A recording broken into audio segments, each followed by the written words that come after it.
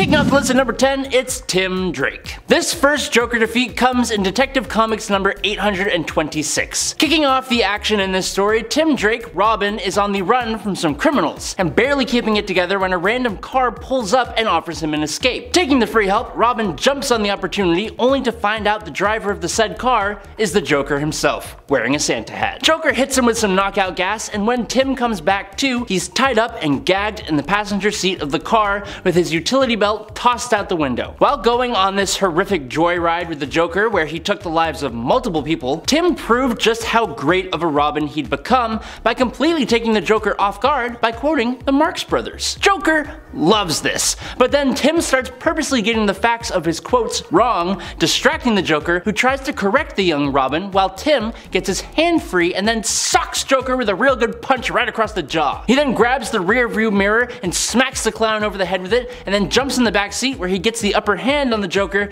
taking his own gas and spraying it in the Joker's face. Joker goes flying out the car door and has to throw himself off of a bridge to avoid getting hit by a truck. He got a Robin once, but he ain't gonna get this one.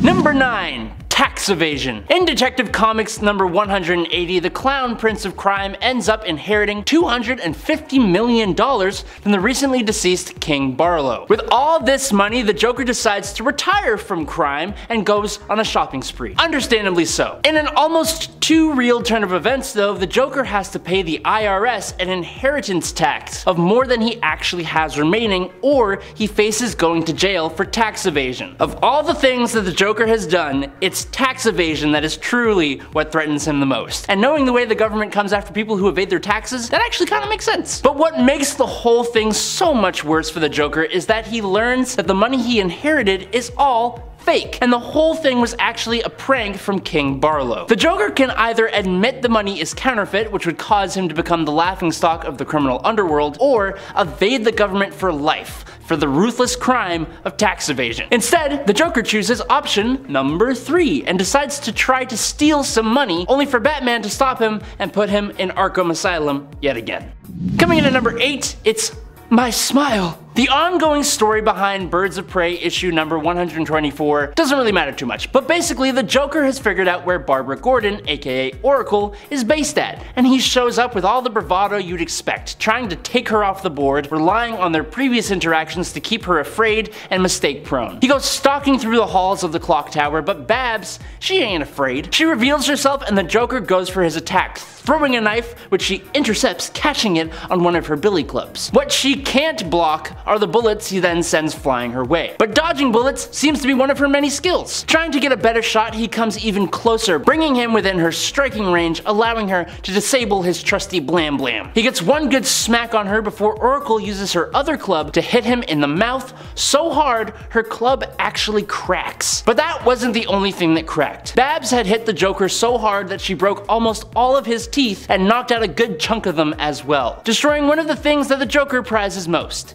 his smile. This next one is honestly one of the most surprising brutal beatdowns I have ever read. This one also comes from Saga. I love Saga, in case you didn't know. I'm not up to date on it by any means, but everything that I've read so far in this series I've been obsessed with, and I really do want to get up to date. I just need to read a lot of things.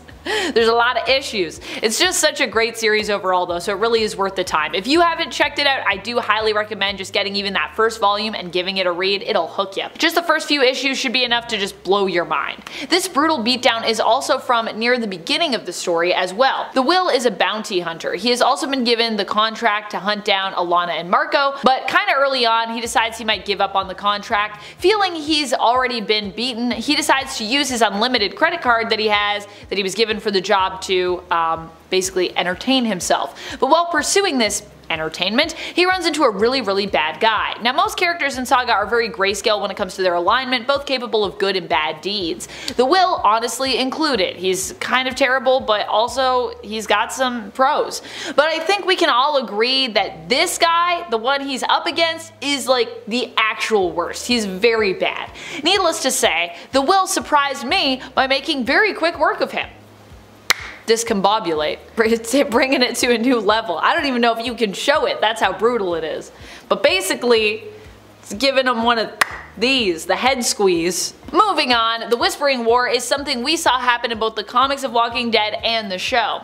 The show depicted the war a bit differently from the comics. There it was more like a literal war with armies on each side, and one side hunting down and eradicating the other in the end to win. Moving right along, Urizen is basically one of the worst of the worst of the worst when it comes to Spawn comics. He's a powerful villain and a mortal god who was basically imprisoned on Earth by the combined forces of heaven and hell. Yeah, that's how bad he is. Heaven and hell were willing to work together to take him down. However, Urizen was eventually freed from his prison and escaped. This was a world-ending scenario, not just because of Urizen's own power, but because his being unleashed was part of a plan crafted by Malbolgia to spark Armageddon on Earth. When Spawn first fought Urizen, it didn't go well, to say the least, which is why when he returned empowered by the ruler of Greenworld, Gaia herself, Earth, the beatdown felt pretty cathartic. If Spawn versus Urizen was cathartic, this next point was heart-wrenching. One of the most heartfelt fights you probably weren't expecting is the one that happens between Throg or Thrag, I'm still not sure how we're gonna say that, I'm waiting to hear it,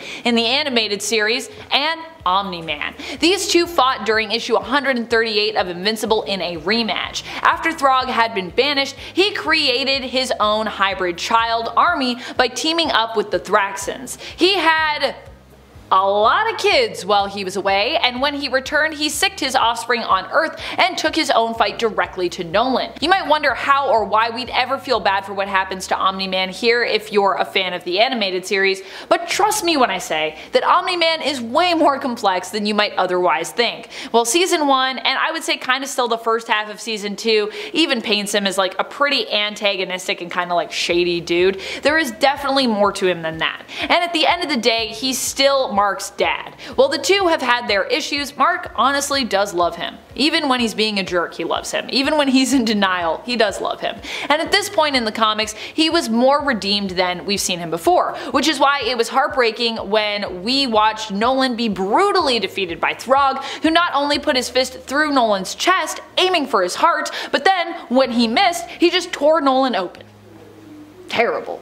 Switching over to a different comic series with this next point, Spawn and Zera are opposites. While Spawn is one of the most powerful beings in hell, especially after Malbolgia is defeated, Zera is God's most prized warrior. She was an angel whom God granted immortality to so she can never die. At a time in Spawn when the war between heaven and hell was very dangerously present on Earth, these two meet up, and Spawn, basically being God tier at that time, makes quick work of Zera, slicing her in half. What's even more brutal is that Zera would survive this fight, but only as like a disembodied head due to her immortality. Cause yeah, she can't die, which in that way kind of becomes a curse when you're just a head. Spawn might be brutal, but there is another series that I think of first when it comes to beatdowns. I talked about it at the beginning of the list, you know where I'm going. I wish I could limit how much I talk about Invincible, but truly it's challenging. I just love it so much. The series is just so good, and it honestly is some of the most brutal beatdowns in comic book history. So yeah, we're going back there again. I'm gonna talk about it again.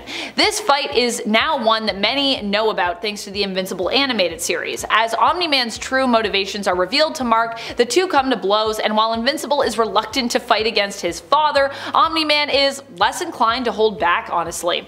This fight was so brutal, it quickly became one of the most iconic and most memeable ones ever. Seriously, it's between Invincible and Omni-Man for me, and Anakin and Obi-Wan in terms of like equally memeable and memorable brutal fights. Both of those are very memeable, I think. Next up, this has to be one of the most brutal fights within Image and within, honestly, all of comics. It spanned 5 issues and multiple days, with the series popping back to just remind you each issue, yeah, that's still going on. Those two are still fighting. I can't even give you one issue to read because that simply just doesn't exist. As it unfolds, it gets more and more brutal and gruesome. This is mainly because this fight goes down between Throg and Battle Beast. These two fight because Battle Beast has decided to team up with the coalition of planets and is sent to defeat Throg. But what he's truly after is not necessarily to complete his mission, but to die a warrior's death here. He sees Throg as his equal or possibly his superior when it comes to battle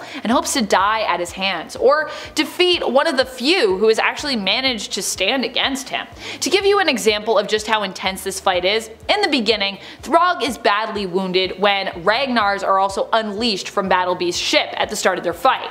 Battle Beast was told that the Ragnars wouldn't be unleashed except as a last resort, and if you don't know this, Ragnars are basically some of the ultimate enemies against Viltrumites because they can actually break their skin. One of the few beings in the cosmos who can break a Viltrumite's skin, to be clear.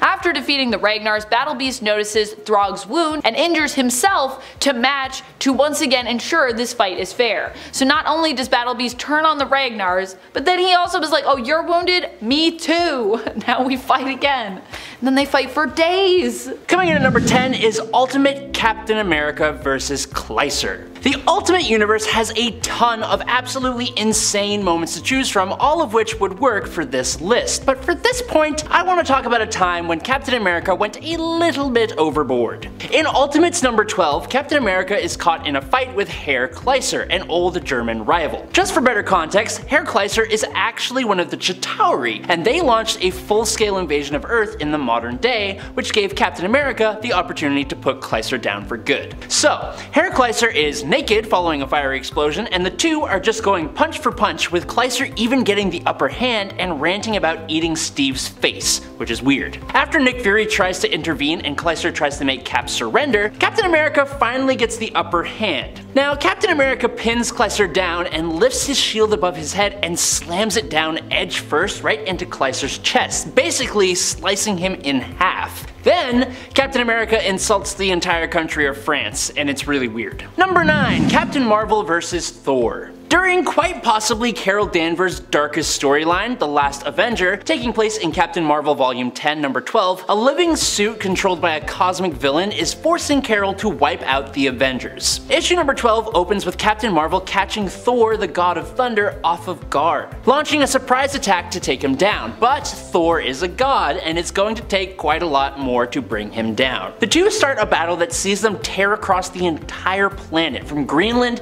to Kansas to the middle of the Pacific Ocean and then to space. Thor barely has any idea what's going on, and Carol was just going ham. Carol managed to use an energy beam to send Mjolnir extremely far away into space, and then another massive blast, she managed to incapacitate the God of Thunder and current ruler of Asgard. The final pages of this issue then show Carol displaying Thor's detached head. So yeah, a pretty brutal battle indeed. But Number 8. Iron Man vs. the Mandarin. Nothing seems to ever get as intense, as destructive, as a battle between a hero and their nemesis. And in Invincible Iron Man number 28, Tony Stark and what is arguably his most well-known villain, the Mandarin, go head to head. At this time, Mandarin was carrying out a plan to release the extremist virus into the population that would wipe out anyone without a very specific genetic makeup, which was only a very small number of the population, and it would grant those who remained superpowers. Iron Man came into this fight hot and did not cool off until it was over. This fight was a knockdown dragout fight that saw Iron Man rip the 10 rings from Mandarin's spine, engage in a battle of fisticuffs with this powerful old man, and then finally Stark repulsor-rayed the ever-living lights out of the Mandarin, who then proceeded to sick the extremist virus on Stark, who used a refrigerant to not only halt the virus, but also freeze Mandarin solid. Iron Man then promptly passed out.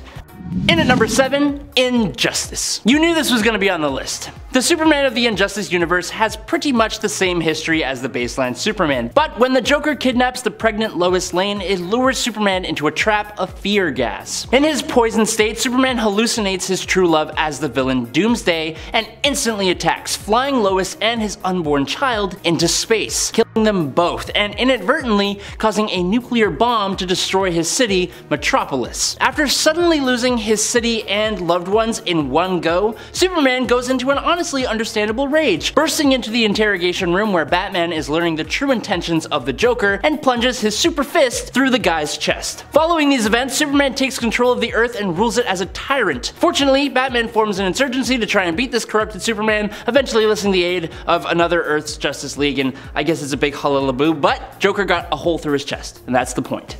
Number 6. Mad Love. The Batman story Mad Love tells the story of how the Joker manipulated Harleen Quinzel into becoming his almost equally insane boo, Harley Quinn. Eventually, over the course of the story, Harley decides that she's going to try and do her bubby boo proud by capturing the Dark Knight and putting an end to his long crime-fighting life. The funny thing is that Harley basically gets all the way there. Harley is meticulous over every detail and rechecks everything until Batman wakes up hanging upside down, dangling over a piranha-infested fish tank. This is when Batman pulls a trick out of his sleeve. First of all, he reveals the Joker's manipulation tactics to Harley, and that almost breaks the girl's heart. But then, he essentially tells Harley that unless Joker sees the deed himself, he would never believe that Harley could have done it. This gives Harley some grief, and so she calls up the Joker himself and informs him of the situation. This drives Joker mental, as he can't stand the thought of his girlfriend stealing his spotlight. So much so that he basically causes her to go crashing out a window, and he frees the Batman himself. In a moment of clarity, Joker realizes he could take this opportunity to take down the Batman, and I suppose he forgot that he just leveled the playing field for the Dark Knight, who quickly gets the upper hand, and it leads to the Joker's defeat. This was after the Batman admits to Joker that Harley got closer to beating him than the Joker ever has, and then adds a little extra slap in the face when he calls Joker puddin'. Number 5. Red Hood. If you haven't read 3 Jokers, please go do that. It's kind of treated as its own separate story apart from the DC universe, and whether that's true or not, it's up to personal preference, but it's a really good story. But that's not important. Essentially, it's revealed that instead of there being one person over the course of history who has been the Joker, there have actually been 3. The clown, the comedian, and the criminal. Each have been seen at different times and have been involved in some of the biggest moments in Batman history. The clown is the one first caught in the story, and he also happens to be the one who laid a crowbar-shaped beatdown on a young Jason Todd, Robin. With the help of Jason Todd and Batgirl, Batman tracks down the clown, and together they subdue him. Unfortunately, Batman has to run off to help out with the second Joker, leaving the clown in the hands of Babs and Jason Todd. That may have been a mistake. The Joker wastes no time getting to his tactic of driving people up the wall, using his attack on Todd to drive Red Hood to the point of no return, and Red Hood introduces Joker to the afterlife with a well-placed ball of lead through the Joker's cranium. Number 4. Joker War. Joker War has probably one of the coolest Joker versus Batman fights ever. By taking over Wayne Enterprises and exposing Batman's connections with the GCPD, Joker leaves Bruce without access to his vast wealth. This is part of what leads to Bruce assuming his Batman identity full time, as the Joker's masked goons do everything to break into his various Batcaves in order to gain control of his tech and sensitive information. And the Joker is more than successful, getting a prototype futuristic Batsuit and Jokerizing it. He also takes the corpse of the recently passed away Alfred Pennyworth and reanimates it with Joker Toxin. It's pretty messed up, and the climactic fight between Joker and Batman in Ace Chemicals is equally as intense. After going through an absolute slogfest against each other, Joker actually gains the upper hand, and just as he is about to do a number on Batman's face, Harley Quinn shows up out of nowhere, placing a shot right in the clown's right eye, which didn't kill him, which is weird. She then ties up Joker alongside a little bang bang boom boom device, and then straps one to herself and runs off, telling Batman that he has to pick which one of them he is going to save. Joker is pretty confident that Batman will have to save him, but then Batman, pretty confidently himself, waltzes past him and runs off to save Harley, leaving the Joker to be blown to smithereens. Number 3. Paralyzed. In the lead up to Joker War that we just talked about, Joker actually pays a visit to one member of the Bat family in particular. In Batgirl number 47, Barbara gets home and is chillaxing on the couch when she begins to realize that her things are ever so slightly out of place, alerting her to someone else's presence in the room. Like a ninja, she hurls a glass into the dark, smashing it into the Joker's grinning mug. After getting in more than a few good solid hits on the Joker, the criminal turns the tables by whipping out a small remote, pressing a button, and deactivating the implant in Barbara's spine that restored her ability to walk. The Joker reveals that his remote can apparently manipulate Barbara's body to move against her will. But even that doesn't faze Barbara too much. Instead, she starts to psychologically torment the Joker, using the fact that he is obsessed with the Dark Knight to manipulate him where she wants him. In a rather twisted turn of events, she ends up having the last laugh when she uses a sharp pipe to stab herself in the back, fully disabling the implant and Joker's hold on her. Then, she hurtles that same pipe into the Joker's spine, seemingly paralyzing him. Number 2. Nightwing. In Joker Last Laugh, Joker is locked up in the slab, and was told he had a terminal brain tumor and only a limited amount of time left to live. But this was all just an attempt by those working at the penitentiary to cause the Joker to face the end of his own life and possibly come to terms with his own wrongdoings. They clearly don't understand the Joker though. Instead, the Joker decided to bring his crime to a whole other level so that he would go out in a blaze of glory. He essentially unleashed a special Joker toxin on a huge number of supervillains, turning them a bit more Joker-like. One of these villains was Killer Croc. The Bat family sprung into action, but the Robin at the time, Tim Drake, was captured by Croc, leaving only his torn costume. With the other Bat family members assuming the worst had happened to the younger crime fighter, the original Robin, Dick Grayson, Nightwing, went on the warpath. He tracked down the Joker and proceeded to lay an absolutely bloody beatdown on him. Even when Tim revealed himself and tried to stop Dick, Nightwing thought it was some kind of trick and carried on his punch fest until the Joker actually passed away. Batman himself had to step in and revive the Joker with CPR, I don't know how that works, but for a moment there, Nightwing actually beat the Joker into the afterlife. And finally, in at our number 1 spot, he stabs himself. For our number 1 spot, it only makes sense to talk about Joker's very first appearance and also his very first embarrassing defeat. In Batman Numero Uno, we are introduced to the Joker for the first time. The Joker has been the perpetrator of some pretty vicious crimes across Gotham, and the Batman ends up on the case. When the two first get into an altercation, the Joker actually gets the upper hand on Bruce, whacking him with a good haymaker and then a kick before pushing him off a bridge. It's not until a bit later, after the Joker has caused a whole whack more unfortunate deaths and even faced the Batman a few more times, even getting kicked in the face by the Boy Wonder himself, that the Joker makes a triumphant return. Sort of. After a whole altercation at a museum, the Joker is pursued by both Batman and his Boy Wonder. In the final climactic battle, Bruce and Robin have Joker on the ropes until Joker pulls out a dagger, trying to bring the Batman down for good. Turns out, Batman is pretty quick. Who'd have thought? And he sidesteps, causing the Joker to accidentally plunge the dagger into his own chest. But as we are all pretty well aware of, this wasn't his true end.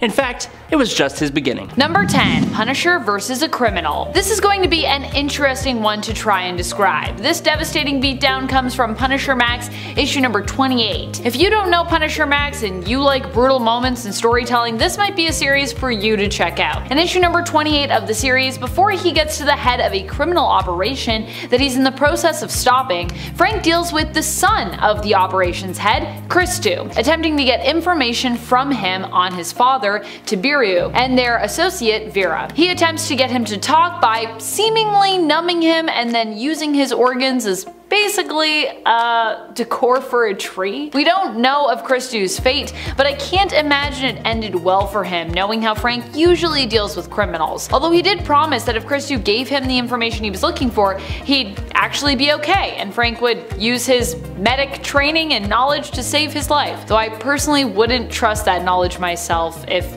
it was Frank Castle and he did that to me. Next on the list is the Hulk versus the Sentry. Okay, this is one of the craziest throwdowns in Marvel history. This one takes place in World War Hulk number 5. So picture this, the Hulk, fueled by rage, obviously, returns to Earth ready to serve some serious payback to those who banished him from the planet. On the flip side, we've got the Sentry, this hero who's holding back because he's terrified of the enormous power he wields. Basically like the Marvel equivalent of Superman here. When these two finally face off, it was like fireworks on the 4th of July. Explosions, chaos, destruction everywhere. The Sentry unleashed his powers, sending the Hulk flying through buildings like they were made of cardboard. But you know the Hulk, he's tough as nails, so he took these hits and dished them right back like a titanic game of ping pong. Now what's mind-boggling here is the sheer power they both brought to the table. They clashed so hard that their energies actually canceled each other out, reverting them both back to their normal human forms. But in the final moments, it was the Hulk who landed the knockout blow on the Sentry. Now even after this fight, the Hulk, still seething with anger, almost tore New York apart just by taking a step. That's how crazy powerful he was, even after tangling with Sentry, so it's kind of safe to say that the Hulk technically won the battle, but man, the strength here on display was off the charts. If you're enjoying this video so far, please support the channel by pressing like, subscribing to Top 10 Nerd, and ringing that notification bell. Number 8. Uranos vs. Magneto. During an X-Men Red tie-in issue for the AXE Judgment Day event, in a fight that lasted barely a page and a half, Uranos completely, and I mean completely, destroys Magneto. And I really do mean literally destroys him. And never mind Magneto, although that brief battle is something to behold, Uranos completely wrecks most of planet Arakko too. Well, him and his army, but I mean, still, wrecking a whole planet, that's insane. Well, Magneto would later on get some sweet revenge on Uranos. In the first fight the two have here, Uranos manages to wrench Magneto's heart from his body, seemingly killing him. However, we later learn, of course, that Magneto manages to stay alive to fight another day by, get this, literally controlling the metal in his blood. What? Controlling its flow throughout his body, even without a heart. Basically using the iron in his blood to pump the blood throughout his body. That's what? That's crazy. Number 7. Captain America versus Captain America. We all battle our own inner demons once in a while, but for Captain America, he had to literally face his own evil self. In the Secret Empire storyline, a Hydra-loving version of Steve Rogers, lovingly referred to as Stevel, had managed to take control of the entire United States, committing seriously heinous acts to ensure his success. Luckily, with the help of Kobik and Captain America's family of heroes, the regular Steve Rogers that we know and love managed to make it back to our reality, and he and Stevel finally went head-to-head in Secret Empire number 10. While Stevel had a completely different ideology than Captain America, he still retained all of his skill and tactical know-how, and was armed with a very Iron Man-like armor, which made this fight one of the most intense hand-to-hand fights I have ever seen in a comic in a hot minute. While the two are evenly matched in terms of skill, Stevel is evil, and Cap is decidedly not evil, which means that Captain America is very much worthy of wielding the hammer of Thor, and Stevel was only capable of wielding disappointment. Number 6. Thanos versus the Champion. The comic story known as Thanos Quest essentially recounts exactly how Thanos went about acquiring the Infinity Stones from across the universe. Now, Thanos faced various challenges and challengers to acquire each stone. The Power Stone specifically was held by a guy known as the Champion, an elder of the universe just like the Collector and the Grand Master. Thanos came upon Champion on a planet that is constantly fought over by 5 different factions, and he's just here fighting scores of soldiers for his own amusement. Thanos just swoops in and challenges Champion to a fight, which the Elder accepts without a second thought. Now, while Champion, powered by the Infinity Stone, is much more powerful than Thanos, he's effectively an idiot. Like, he didn't even know that the stone was the thing giving him his unlimited power. Thanos outthought Champion multiple times, even allowing Champ to destroy the entire planet that they were fighting on. Thanos didn't beat up Champion, but he outsmarted and embarrassed the guy to the point Champion traded the power gem for a toe to another planet. What an idiot. Number 5. Spider-Man vs. Morlun. It's all fun and games until somebody gets poked in the eye. Or maybe if you're Spider-Man, it's all fun and games until you get your eye yanked out. Perhaps one of the worst things I could imagine. In the Spider-Man storyline, The Other, Evolve or Die, we see Spider-Man go toe-to-toe with Morlun, and he gets his butt kicked. It gets so bad that Spider-Man actually breaks his knuckles while he's trying to fight this dude. That's how intense this battle already is. Things, of course, take a horrible turn for the worse when Morlun decides to grab Spider-Man's left eye and then yank. No, he didn't, Spider-Man says. Oh, yes, he did. I said out loud on the bus in front of people. Dude, he pulled his eyeball out, and then to make us feel even more sick than we already do, Morlun proceeds to eat his eyeball, and he even commented on how delicious it was. But if I could ask one question, do the eye colors matter when it comes to like eyeball flavor? Like, I got brown eyes, maybe that's like a maple-y kind of smoky kind of vibe. I don't know, maybe my eyes are pretty yummy. Somebody ask Army Hammer, see what he thinks about eyes. Number 4, Hulk versus everybody. Okay, this one's pretty wild. So Thor Ragnarok was loosely based off of the Planet Hulk storyline. And I say loosely because in the comics, well, that story didn't end up going so well. See, on Sakaar, the rocket that he arrived in ended up blowing to smithereens, causing some casualties that left him a little heartbroken, to say the least. So he rolls his shoulders back a few times, and then he heads back to Earth, and thus begins the World War Hulk storyline. He just destroys everybody. I mean, all the heroes that Earth loves at this point, just in the path of this death train. Like, he locks the Illuminati in Madison Square Garden, and then he makes them fight to the death. That in itself is brutal. That's crazy. But I mean, I guess if you spend enough time on Sakaar, that just becomes second nature, you know? The whole story is a bloody good mess. I mean, it's great seeing the panic on the Avengers' faces this entire time. It's scary. So make sure if you haven't already to grab all 5 issues of 2007's World War Hulk, because it's a treat. The whole thing's a big battle. Number 3, Spider-Man Close to Home. So when a supervillain escapes, it's not a great time. Usually they're going to come back for the person that put them in there in the first place. So Ultimate Spider-Man's death is absolutely beautiful, and of course it's really, really sad. It's done really well. So after tackling Captain America and literally taking a bullet for him, Peter is left to fight the Green Goblin, Electro, Sandman, Vulture, and Kraven. They are all waiting for him. They all wanted a piece of the spider, and in the end, they got what they wanted. The entire climax happens in Peter's neighborhood, basically. So everybody's running to safety and he's limping around. He's doing his absolute best. He's pulling off fire hydrants and using Electro's current to do some damage to other guys. He's giving it everything he's got. And that's the beauty of this one. He's exhausted from the start. He gets shot before this fight even happens. And you feel it while you're reading it. This is a plot that I think we're gonna finally see in the next Spider-Man movie. I mean, hopefully. With all these villains knowing Peter's true identity now, we could get them all literally showing up at his house, bringing the battle to him. Let's just hope it doesn't end the same way with Peter's heroic death. See, Miles actually saw this whole fight take place, so it actually inspired him to take on the mantle of Spider-Man. So these villains may have won this time, but Miles Morales is coming for you. Number 2, Deadpool kills the Marvel Universe. This issue was released in August 2012, and it is exactly what it sounds like. So what's the story here? Why does Wade want everybody dead? Well, the X-Men put Wade into the Ravencroft Asylum in attempts to heal his insanity, but the doctor wasn't too good at handling a task because the doctor was actually Dr. Psycho Man. So the procedure went well, I'd say. You know, something happened.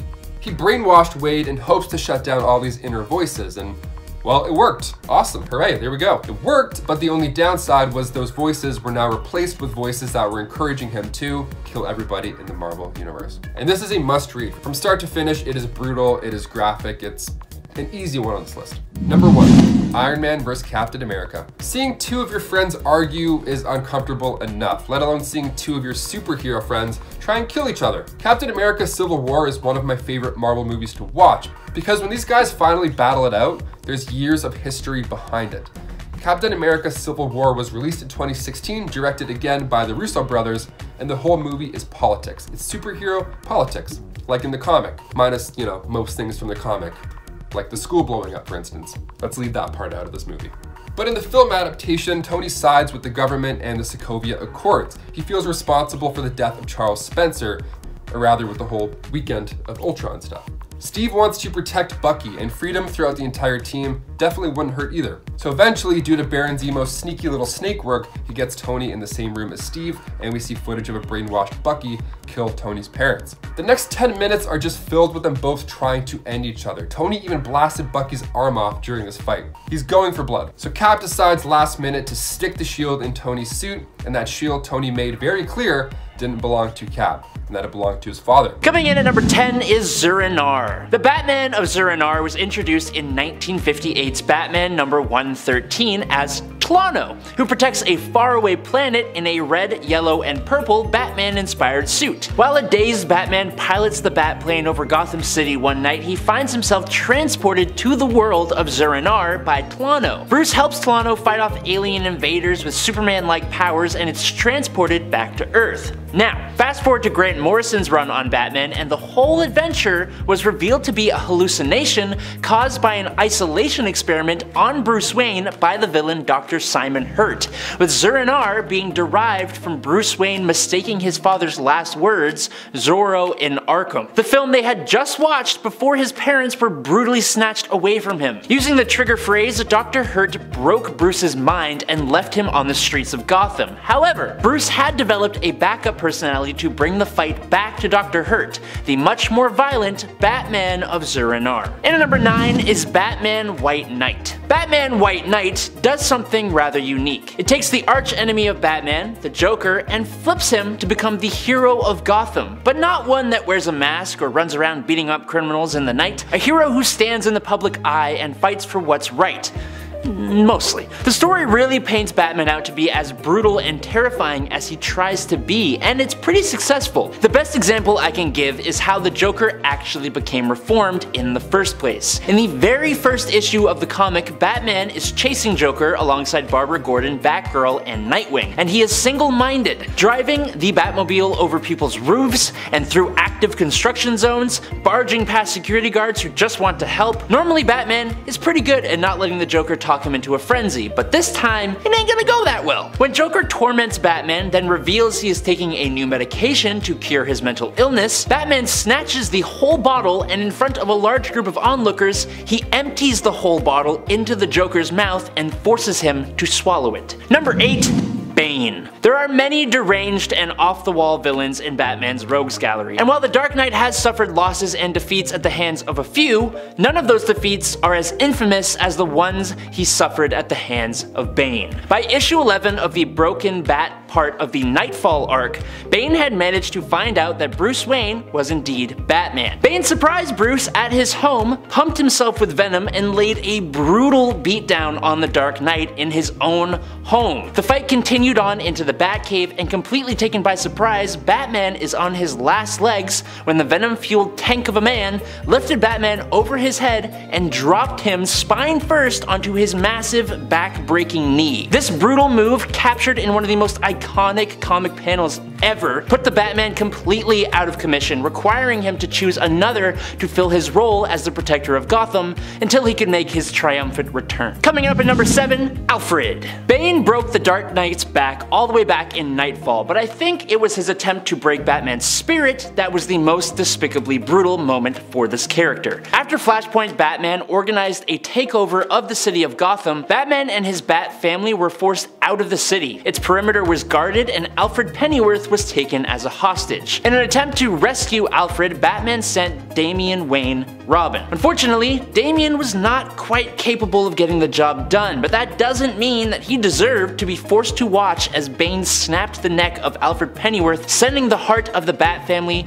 to his grave. Instead of actually serving to break the Batman spirit like he intended to, Bane actually pushed Batman to do practically whatever it takes to put Bane down. If anything, this act united the Bat family as a force to be reckoned with, and there was no way Bane or the alternate Thomas Wayne were going to get away with this heinous crime. And at number 6 is his one rule. Batman Hush could in its entirety be seen as a brutal moment. It strikes at the childhood life of Bruce Wayne himself, pushing Batman to a point we rarely ever see. In Batman issue number 614, right smack dab in the middle of the Hush story arc, Tommy Elliot, the childhood friend of Bruce Wayne, loses his life at what seems to be the hands of the Joker. All the years and years of distress caused by the Joker, the people hurt, the lives lost, they all fuel this rage inside of Bruce Wayne, who begins to lay a spectacular beatdown on the Joker, knocking out both Harley Quinn and even Catwoman, who both try to stop him. Batman almost goes to the point of permanently bringing an end to the Joker, beginning to put aside his morals to finally be rid of this homicidal plague on Gotham City. It's not until Jim Gordon intervenes while Batman has his gloves around the Joker's neck that the Dark Knight finally relents. The worst part is that if Batman did go through with it, the Joker wasn't even the one responsible for the crime he thought he was responsible for. Number 5, Martian Manhunter. Martian Manhunter's life since he came to Earth has been pretty good, all things considered, but his backstory is just so brutal that it earns him a spot on this list. John Jones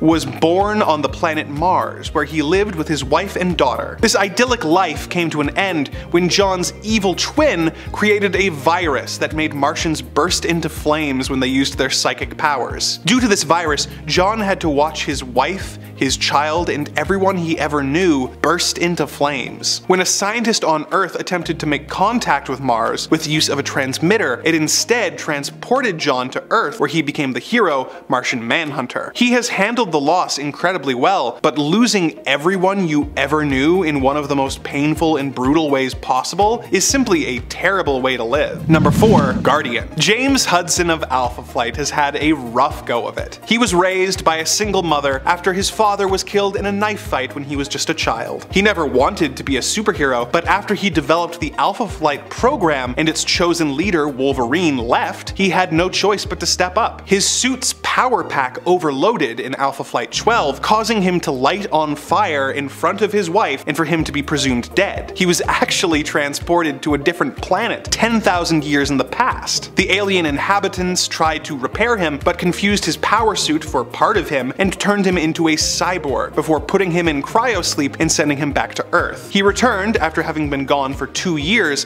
and was reunited with his wife. Less than 10 issues later, he was forced to sacrifice his life in order to fight Galactus and was considered dead again. He was actually found and captured by the evil Master and brainwashed into becoming a villain against his old team. He overcame this and was finally free to live his life, until he discovered an evil plan from the government and his suit was sabotaged to send him to deep space, making everyone think he was dead again. The government made a younger clone of him that began dating his wife until Hudson came back, only to discover that his wife had broken up with his clone and was now dating his teammate Puck. The clone later died and he was able to win Heather back, and the two had a child. But on the day she was born, a rogue government employee who wanted Heather for himself shot James out of the sky, causing him to break every bone in his body and almost die again. Wolverine gave him a transfusion that helped to heal him, and he was free to live his life, until him, his wife, and his team were killed by the Collective, leaving his daughter to be raised by distant relatives. He and Heather came back to life, but their dangerous lifestyle caused the courts to refuse them custody. Heather was brainwashed by the Master into being a villain,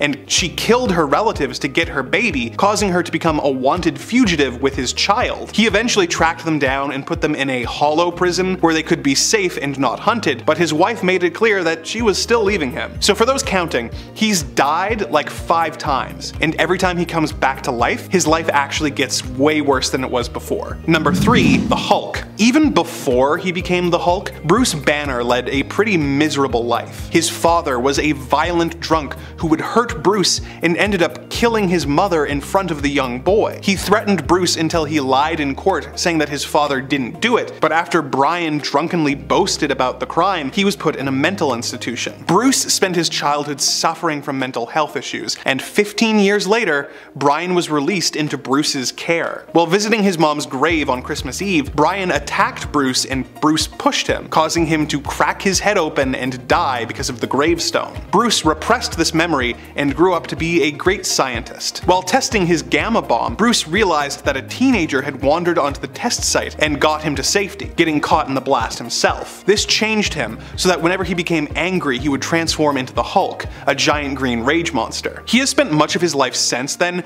constantly on the run and being hunted like an animal by the US military. Even when he manages to be a hero for a while, it's never long before someone decides he's too dangerous and needs to be taken out. Bruce lives a life on the run with nothing of his own, not even the clothes on his back, which he loses when he transforms. He has managed to develop a support system like his wife and Rick Jones, but between the multiple personalities and the constant battle with supervillains, he has led a pretty rough life. Number 2, Deadpool. Wade Wilson was a Canadian who moved from Canada and joined the Special Forces in the US, and later became a CIA until he fell in love with the mutant Vanessa Carlyle. Things were good for a while until he developed 34 inoperable cancerous tumors. He left Vanessa and returned home to die. He was recruited into the infamous Weapon X program and given a healing factor which caused the cancer cells to multiply, leaving him hideously disfigured. He was sent to a facility for hospice where the villain Ajax tortured him until Wade escaped and became a mercenary again. He was driven insane from all of this and became the Deadpool we all know and love today. Although he can heal from any injury, Wade is constantly put through the ringer, being given some of the worst physical damage and torture that anyone could endure. He has trouble getting other heroes to respect him or treat him well, and had to give up his daughter because he felt that being around her would only put her in danger. He has a good heart, but there are few superheroes who have endured the amount of pain Deadpool has. Well, except of course, number 1, Wolverine. Wolverine was originally James Howlett, a Canadian living in the late 1800s. When he was a young boy, his groundskeeper killed his father and tried to kidnap his mother. His mutation manifested at this moment, with him popping bone claws, which he used to kill the attacker. Turned out, the groundskeeper was his real father, and his mother sent him away before taking her own life with a shotgun. And it just gets worse from there. Wolverine has lived a long life and therefore has seen almost everyone he's ever loved die, including his wife Itsu and Jean Grey multiple times. He spent many years traveling the world until he was subjected to the experiments of the Weapon X program, who gave him his trademark metal claws. In the years after this, he fought many foes and was subjected to pretty much any injury you can think of, be it having his metal skeleton pulled out or being run over by a steamroller. In a more recent example of his terrible life, he was forced to fight a group of killers who were after him called the Mongrels. He killed all of them before he was informed that every member of the team had actually been one of his children that he had conceived during his wandering years. Rough, dude. Number 10. All of this is prologue. Maybe one of the most powerful losses that I felt in recent history while reading comics came from the event AXE, Judgment Day. Not only is there the initial illusionary loss that our heroes feel, where I actually for a moment thought that they had all been killed by going for the Celestials off switch, only to find out that this was basically a ruse created by the progenitor, but when they actually all physically united to go up against the progenitor in real life and it wasn't an illusion, they failed as well. This all went down in AXE Judgment Day issue number 5, where many were killed as a result of the plan to attack the Celestial altogether and directly head on. Only a few eggs from Krakoa were able to be saved, and so bringing back some of the many who had fallen was a tough choice. For those of you who have no idea what I'm talking about resurrection protocols which are happening on Krakoa, which is the mutant island right now. It left me wondering as well where this story could possibly go next. And I mean, this story was like a roller coaster. It was actually, I really liked Judgment Day. It was a whirlwind. And friends, before we move on to our next spot on this list, if you love what we do here at Top 10 Nerd, and if you love when we talk about brutal moments, be sure to check out our brutal playlist for even more brutality. Number 9. Delicious. Maybe one of the most gruesome fights to have ever happened involving Spider-Man happens against one of my personal favorite villains, Morlun. And yes, I know, there are many people out there that don't like Morlun, but I do like Morlun. What can I say? I am a sucker for vampires, even if they are weird,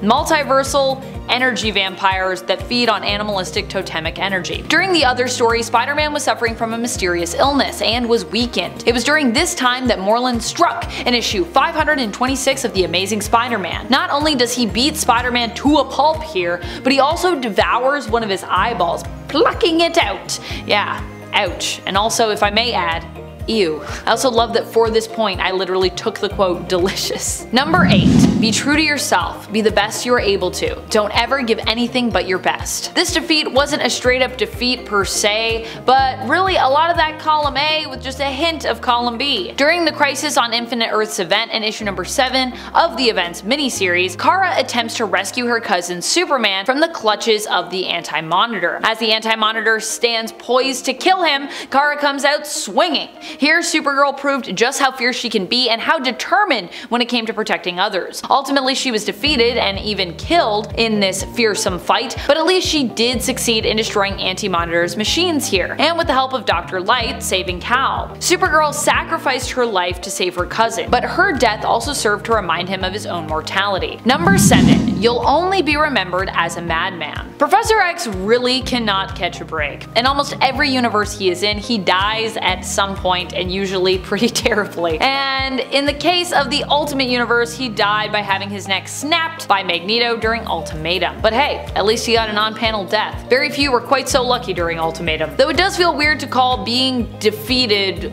lucky, but here we are. Xavier's famous last words to Magneto are warning him that he has gone too far, and that regardless of what he thinks he can do, wipe out the entire world as though he were a god, wash the human race from its surface, that he will not win, and in fact will go down in history as another madman. Just another madman. When Xavier compares him to the leader of Germany during World War II, however, the Chancellor of the German Reich, you know who I'm talking about, that causes Magneto to snap, which makes sense given Magneto's history. He snapped Xavier's neck in response, so while Magneto would not ultimately win the greater war here, he would win this battle at least, pretty permanently, because you know, Xavier's dead. Number 6. What a lucky man I was. I think the wild thing here is how little is said or thought in this fight. Well, I mean, there are no thought bubbles. I'm sure people are thinking, but we don't get to know what they are because, you know, this defeat comes from the battle between Superman and Doomsday, but in the animated film, The Death of Superman. So yeah, no thought bubbles here. The fight here between Superman and Doomsday somehow comes across as even more brutal and devastating to me than in the comics. Superman is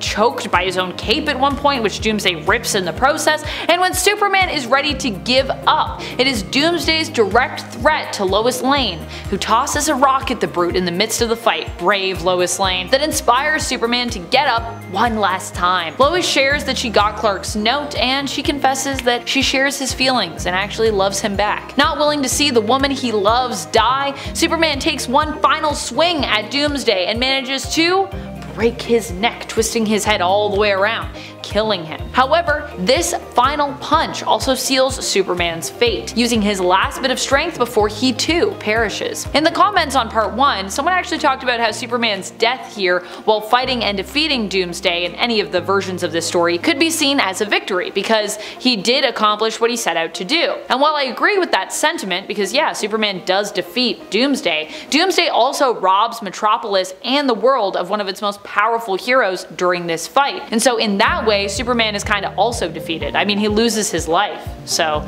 it's kind of like a two-way defeat when you think about it. It's bittersweet, which to me sums up what a brutal defeat is. It's something that is often hard to watch and something that comes with usually a pretty high cost. Number 5. The Heretic. The 2012 volume of Batman Incorporated is full of some just bizarre moments. This is happening at a time when Batman has taken on his newfound son, Damian Wayne, as his Robin. The relationship is strenuous at best. It's bound to happen when the dad is a brooding, unemotionally available masked man who runs around beating up criminals, and the surprise son, who was raised to be one of the deadliest assassins in the world, is dumped on Batman by a woman who had chemically manipulated him into conceiving the kid in the first place, if you know what I mean. While these two were trying to find a balance in their relationship, Talia al Ghul, the aforementioned mother, initiated a plot to take over Gotham alongside her organization and with a massive hulking bodyguard called the Heretic. Spoilers for a story that is about 10 years old, but the Heretic is actually a clone of Damian Wayne himself, and he is terrifying. For starters, he was literally grown inside the belly of a whale, which, what? But in some of his most brutal moments, Heretic ties a group of hostages to a massive boulder and then throws the boulder down a flight of stairs. He quite literally single-handedly takes the life of Knight and fights off members of Batman Incorporated using the hero's body as a weapon. But when he comes face to face with Damian Robin and Nightwing, he takes out Nightwing in one move, and although Robin actually puts up a really good fight, Heretic still runs him through with a massive sword, bringing the end for Batman's son. Number 4. Vampire Batman. When Dracula comes to Gotham, a good vampire grants Batman the vampiric gift in order to take on Dracula himself. And the idea was so awesome that it became a whole brutal trilogy. Starting with Red Rain, then Bloodstorm, and ending in Batman Crimson Mist. All of which put the most obvious hero to become a vampire in one of the best Victorian horror styles and with the most terrifying looks I have ever seen for the Dark Knight. In the first novel, Red Rain, the hero wipes out the vampires and Dracula, although he is transformed into a vampire himself at the end, which means we get to see Batman take on crime using the powers of a vampire in the next novel, Bloodstorm. He does his bestest to resist the darker aspects of being a vampire, but that all goes south when Batman lashes out and drains the Joker's blood after the Joker ended the life of Catwoman. Batman has Alfred and Gordon stake him through the heart, putting Batman into a catatonic state. A state that he is then revived from in Batman Crimson Mist, when criminals took over Gotham in his absence. This time around, the Vampire Knight is almost completely animalistic now thanks to his isolation. A bloodthirsty vampire Batman quickly wipes out most of his enemies in brutal form, drinking their blood in the process until he is finally put to rest by Alfred, Gordon, Two-Face, and Killer Croc, who all go with him to the grave. Number 3. Arkham Asylum. One of the great things about Batman compared to any other hero is the way his comics can lean really heavily on the darker aspects of human beings, and because of that they can also get away with much more expressionistic art that can be really gorgeous while also being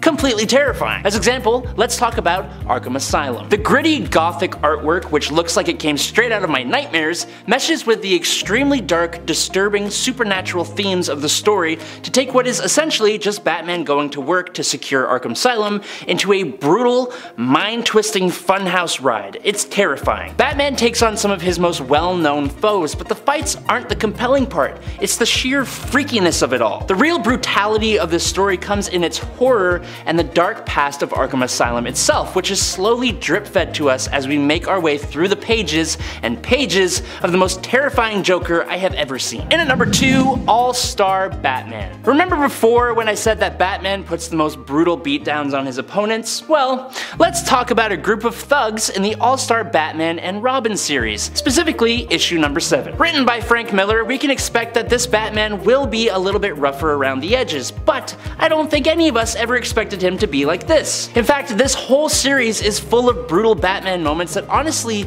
make him feel like a totally different character. I have talked about this before, and thank you Rodney for informing me of this, but in the opening pages of issue number 7, Batman comes speeding into a group of armed thugs, foot first, laughing like the Joker and talking in his head about how Gotham is full of cockroaches. He's basically delighted at the fact that the criminals are so scared that they are accidentally disposing of each other. But then, on top of all of that, he sets fire to a bottle of bleach and tosses it onto the criminals, blanketing them in fire. And then he continues beating the snot out of them while they're getting crispy. This is no longer the Batman. There's no way, but wait, there's more. Because Black Canary then pops up out of nowhere and these two superheroes just start making out and getting busy while the thugs are barbecuing in the background. It's messed up. And finally, in at number 1, his parents. Everyone and their moms knew this was going to be on the list. It's the whole reason Batman is Batman. The tragic passing of Thomas and Martha Wayne at the hands of Joe Chill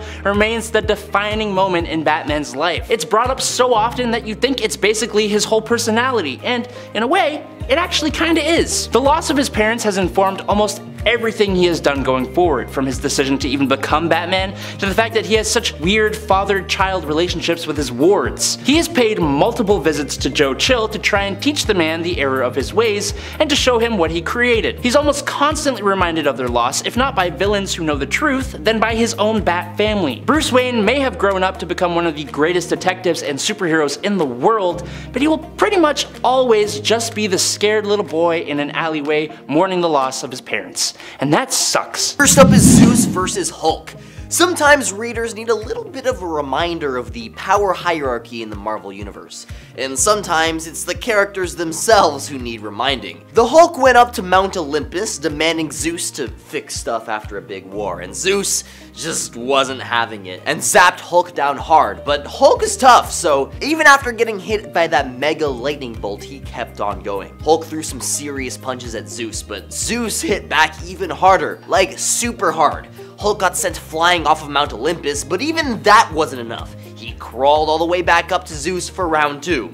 Zeus, no longer playing around, smacks the Hulk down so dang hard that he can't help but spew green bodily fluids all over the place. I mean, imagine shattering the Hulk's ribcage so hard that his lungs collapse. Good lord. Then Zeus really lays into the Hulk, making him crash down into the mountain, where he got stuck on a rock and knocking him unconscious. When the Hulk finally awoke, he found himself chained up and left for vultures to chow down on him. Zeus was gloating, watching Hulk's super healing power keep him alive, while the birds had a feast on his stomach. Classic Zeus. At number 9 is Daken versus the Punisher. One of the most brutal fights ever involves Daken, Wolverine's son. So Daken goes all out on Punisher, not holding back on an ounce of his brutality. It's a story where the Punisher gets cornered and Daken just goes berserk on him. You see, at first, the Punisher starts off okay and takes control of the fight pretty early, but that doesn't last very long. The Punisher quickly gets overwhelmed by Daken and meets one of the most brutal ends I have ever seen in comics. Because basically, Daken just chops him up into pieces, limb by limb, and then insults him before kicking those pieces off of the rooftop. It's gruesome. Now the scary part is that Daken doesn't show any remorse or regret for what he's done. He's just like that, a troublemaker who doesn't hold back. And this wasn't just some trick or plan by Punisher to fake his demise. No, this is the real deal.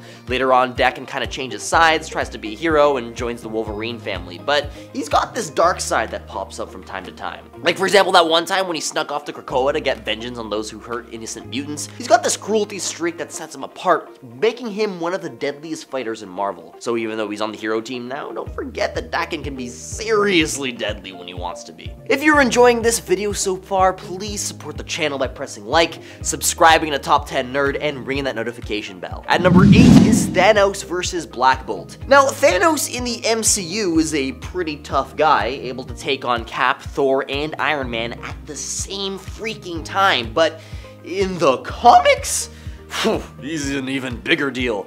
Now let's talk about Black Bolt. He's an Inhuman, and his voice is crazy powerful. I'm talking one whisper from this guy can vaporize Doctor Strange and the Sentry. Yeah, the Sentry, who's basically Marvel's version of Superman. And get this, he can even wipe out an entire planets just by using his voice.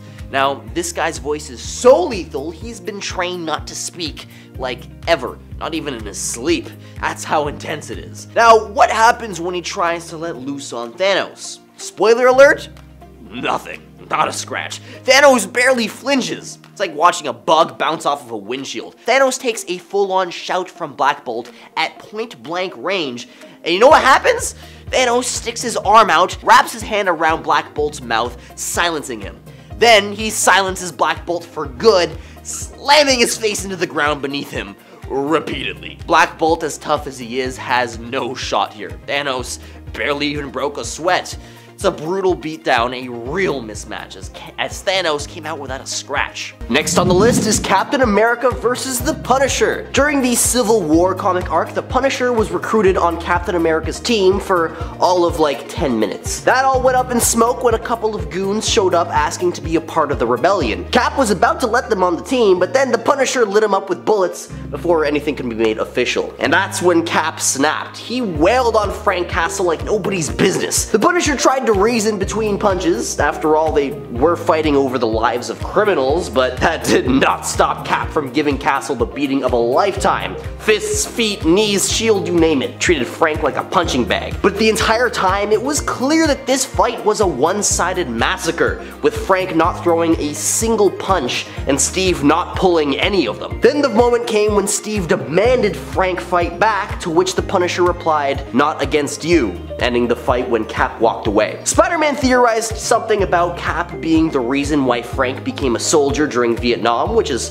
more or less right. The Punisher exists to, well, punish people. He fights against evil, and so Captain America, being the closest thing to an actual good, noble person as anybody has ever seen, and so there was nothing for Frank Castle to punish. Captain America is the Punisher's hero, and so he just let Rogers have his way with him. Totally brutal. Number 6. Jean Grey versus Cordyceps Jones. Jean Grey is a force to be reckoned with, and not just because she was the host for the Phoenix Force either. Even without the insane power of the Phoenix Force bonded to her, Jean has actually done some pretty impossible things, let's be real, including almost single-handedly defeating Null during the Absolute Carnage event. Yeah, while she ultimately didn't manage that brutal takedown on her own, she was at the very least integral to beating him down the line by helping to uncover the God of the Symbiote's weakness. Jean has been an unstoppable force many times over while serving on the X-Men team. She truly showed how dangerous it is to mess with her when going up against Cordyceps Jones. She defeated him and his entire casino simply by trapping him in an illusion while the X-Men basically did their thing. From within that illusion, Jean says it best when it comes to just how powerful she is truly in issue 11 of the recent X-Men series. "I was Marvel Girl, now I'm Jean Grey. I did not even let the Phoenix command me, so honestly, what chance do you have?" Next on the list is Null versus the Sentry. In King in Black #1, Null shows up on Earth with an army of symbiote dragons, and the Avengers are all like, oh boy, we're in trouble. The Avengers try their best to fight back, but Null is just on another level. On top of the symbiote freaking dragons, he brings these huge Celestials covered in symbiotes and goes after Earth, saying he's looking after a guy named Dylan Brock. Even when the Avengers try to bring in the Sentry, their big gun, Null straight up tears him apart and absorbs his insane powers. It's a shocker because Sentry is a powerhouse. I mean, this guy's strength is off the charts, like millions of exploding suns strong. In fact, the dude has ripped gods in half himself. So for Null to just dismantle him like he's nothing, and then to make matters worse, Null covers the Earth in symbiotes, blocks out the sun, and plunges everything into darkness. This Null dude is no joke. He proved he's basically the strongest being in the whole Marvel universe, and taking him down is gonna be one seriously tough job. Number 4. Sentry versus Ares. Speaking of people ripping each other in half, Sentry is the greatest hero that Earth forgot. In the Marvel universe, as AJ was saying, he's basically like the Marvel equivalent of DC's Superman, but quite a bit more messed up when it comes to his origins and at times his approach to fighting baddies, to be honest. In fact, Sentry himself isn't only one of Earth's greatest and most powerful heroes, he's actually also one of its most powerful and terrifying villains, as residing within him is also the persona of the Void. The Void is the reason the whole world basically had to forget that Bob Reynolds was the hero known as the Sentry. In forgetting who the Sentry was, he disappeared, and with him so did his evil alter ego, the most villainous and deadly Void. Sentry, before getting himself ripped in half by Null, managed to rip Ares in half. That's how powerful and violent he can be. Of course, him getting ripped in half by Null does make sense, cause that feels like karma to me, my friends. Next up is Deadpool vs. the Hulk. Okay, so technically speaking, this fight didn't actually happen, as this was all a twisted fantasy made up by Deadpool in his head, but it doesn't make it any less brutally mesmerizing. Deadpool, the merc with the mouth that just won't quit, is brainstorming story ideas with a comic creator in a She-Hulk-esque type sequence, where they're bouncing ideas back and forth trying to come up with something fresh and exciting for Deadpool's next adventure. About Deadpool's resilience, it's pretty insane. I mean, the dude has faced craziest stuff and managed to bounce back. Like, he's sort of like a cat with 9 lives, except he's got an endless supply of lives. Boat impalement, getting ripped apart by superheroes, getting turned into a cape, you name it, he's probably survived it. So,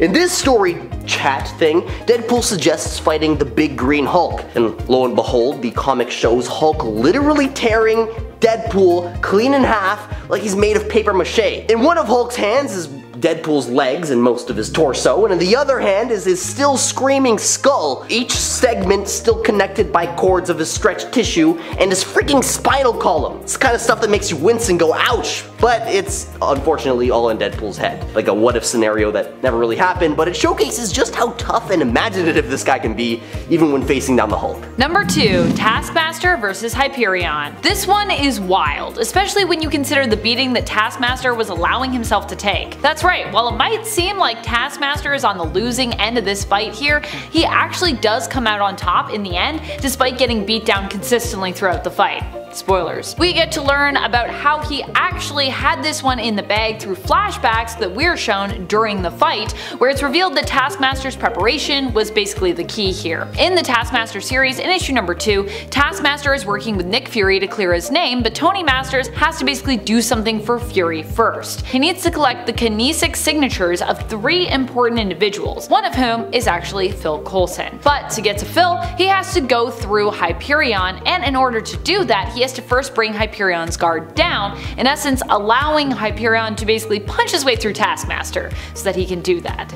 Ouch. Taskmaster, through feigning a loss though, is able to get Hyperion to drop his guard enough to get off a single powerful boomerang arrow shot, a Hawkeye classic to be sure, tipped with Hyperion's one weakness based on Fury's intel. So if you ever need to defeat Hyperion, just make sure you keep that on your person at all times. Coming up next is Gambit vs. Captain America. Gambit, the X-Men dude who could turn anything into an explosive, has this epic face-off with Captain America in AVX versus number 2. So here's the deal. Cap is hunting down Hope Summers in the Savage Land, trying to prevent her from hooking up with the destructive Phoenix Force, while the X-Men on the other hand, they're all about protecting Hope, thinking that the Phoenix could be a win for mutants. Enter Gambit and Cap. Clash time, baby. When Cap and Gambit go at it, Cap's not sweating it, and even when Gambit takes his mitts off on Cap's vibranium shield, charging the shield and sending it towards Cap like a bomb, Cap dodges it easily, and the vibranium shield doesn't combust per se, but boy oh boy does it leave an explosion like you've never seen before. Then Gambit gets sneaky, charging up Cap's superhero suit, which Cap thought was off limits. Gambit essentially turns Cap's entire outfit into a ticking time bomb. Cap's duds get trashed, and he gets serious, unrelentingly advancing towards Gambit, who's throwing everything he has at him at this point. And then that's when we get the grand finale. Boom! Cap's fist connects with Gambit's jaw, he decks Gambit hard, ending the tussle right there. Cap thought it would initially be a walk in the park, but Gambit pulled a pretty sneaky move. Now even though Cap won here, Gambit made him break a sweat, to be sure. That's how a simple tactic and a surprise move turned up the heat in this showdown. Number 10, defeated by the Green Goblin. Probably one of the most brutal defeats I can think of that Spider-Man has suffered was his final, or at least final at the time, fight against the Green Goblin. In this fight, which happens in the Ultimate Comics in the Earth of 1610, Peter starts off already being run down after facing the Sinister Six. To finish it off, he also must face Green Goblin, who in this reality is a hulking beast, not just a deranged and evil man on a glider in a mask. Just when it seems like Peter is about to be defeated, even being unmasked at this point throughout the course of the fight, Mary Jane shows up to help, running into Green Goblin with a giant truck. Thanks, Mary Jane. However, this wouldn't be enough, and while Green Goblin would also seemingly perish in the end, so would Peter. Of course, both Green Goblin and Peter Parker would later return, but for Spider-Man, this return wouldn't happen for some time, and even when he did at first reveal himself to actually be alive, he chose to pass his mantle on to the new Spider-Man of the Ultimate Comics and Earth 1610, Miles Morales. And friends, before we move on to our next spot on this list, if you love what we do here at Top 10 Nerd, be sure to let us know that you love us by clicking that like button. Number 9, the Dimension of Spots. Oddly enough, one of the people who has been shown as powerful enough to defeat Spider-Man was actually the Spot, who most probably think of as more of like a goofy villain, and yeah, most times he kinda is. But during their first fight, he actually proved himself to be pretty powerful, even finding a way to get around Spider-Man's spider sense. This all went down in issue number 99 of the Spectacular Spider-Man, which was also when they had their first fight against one another. Spider-Man ended up being completely surrounded by Spots, and from the Spot dimension, the Spot punched and kicked the hero to the point that Peter found it hard to focus on his spider sense and detect where the danger was coming from to dodge it in time, as it was kind of coming, well, from all around him. The Spot also discombobulated Spider-Man by taking him into the Spot dimension and throwing him through another portal, another Spot, which led out to a brick wall. He left Spider-Man and Black Cat with a warning to not bother the Kingpin again or risk being destroyed by the Spot.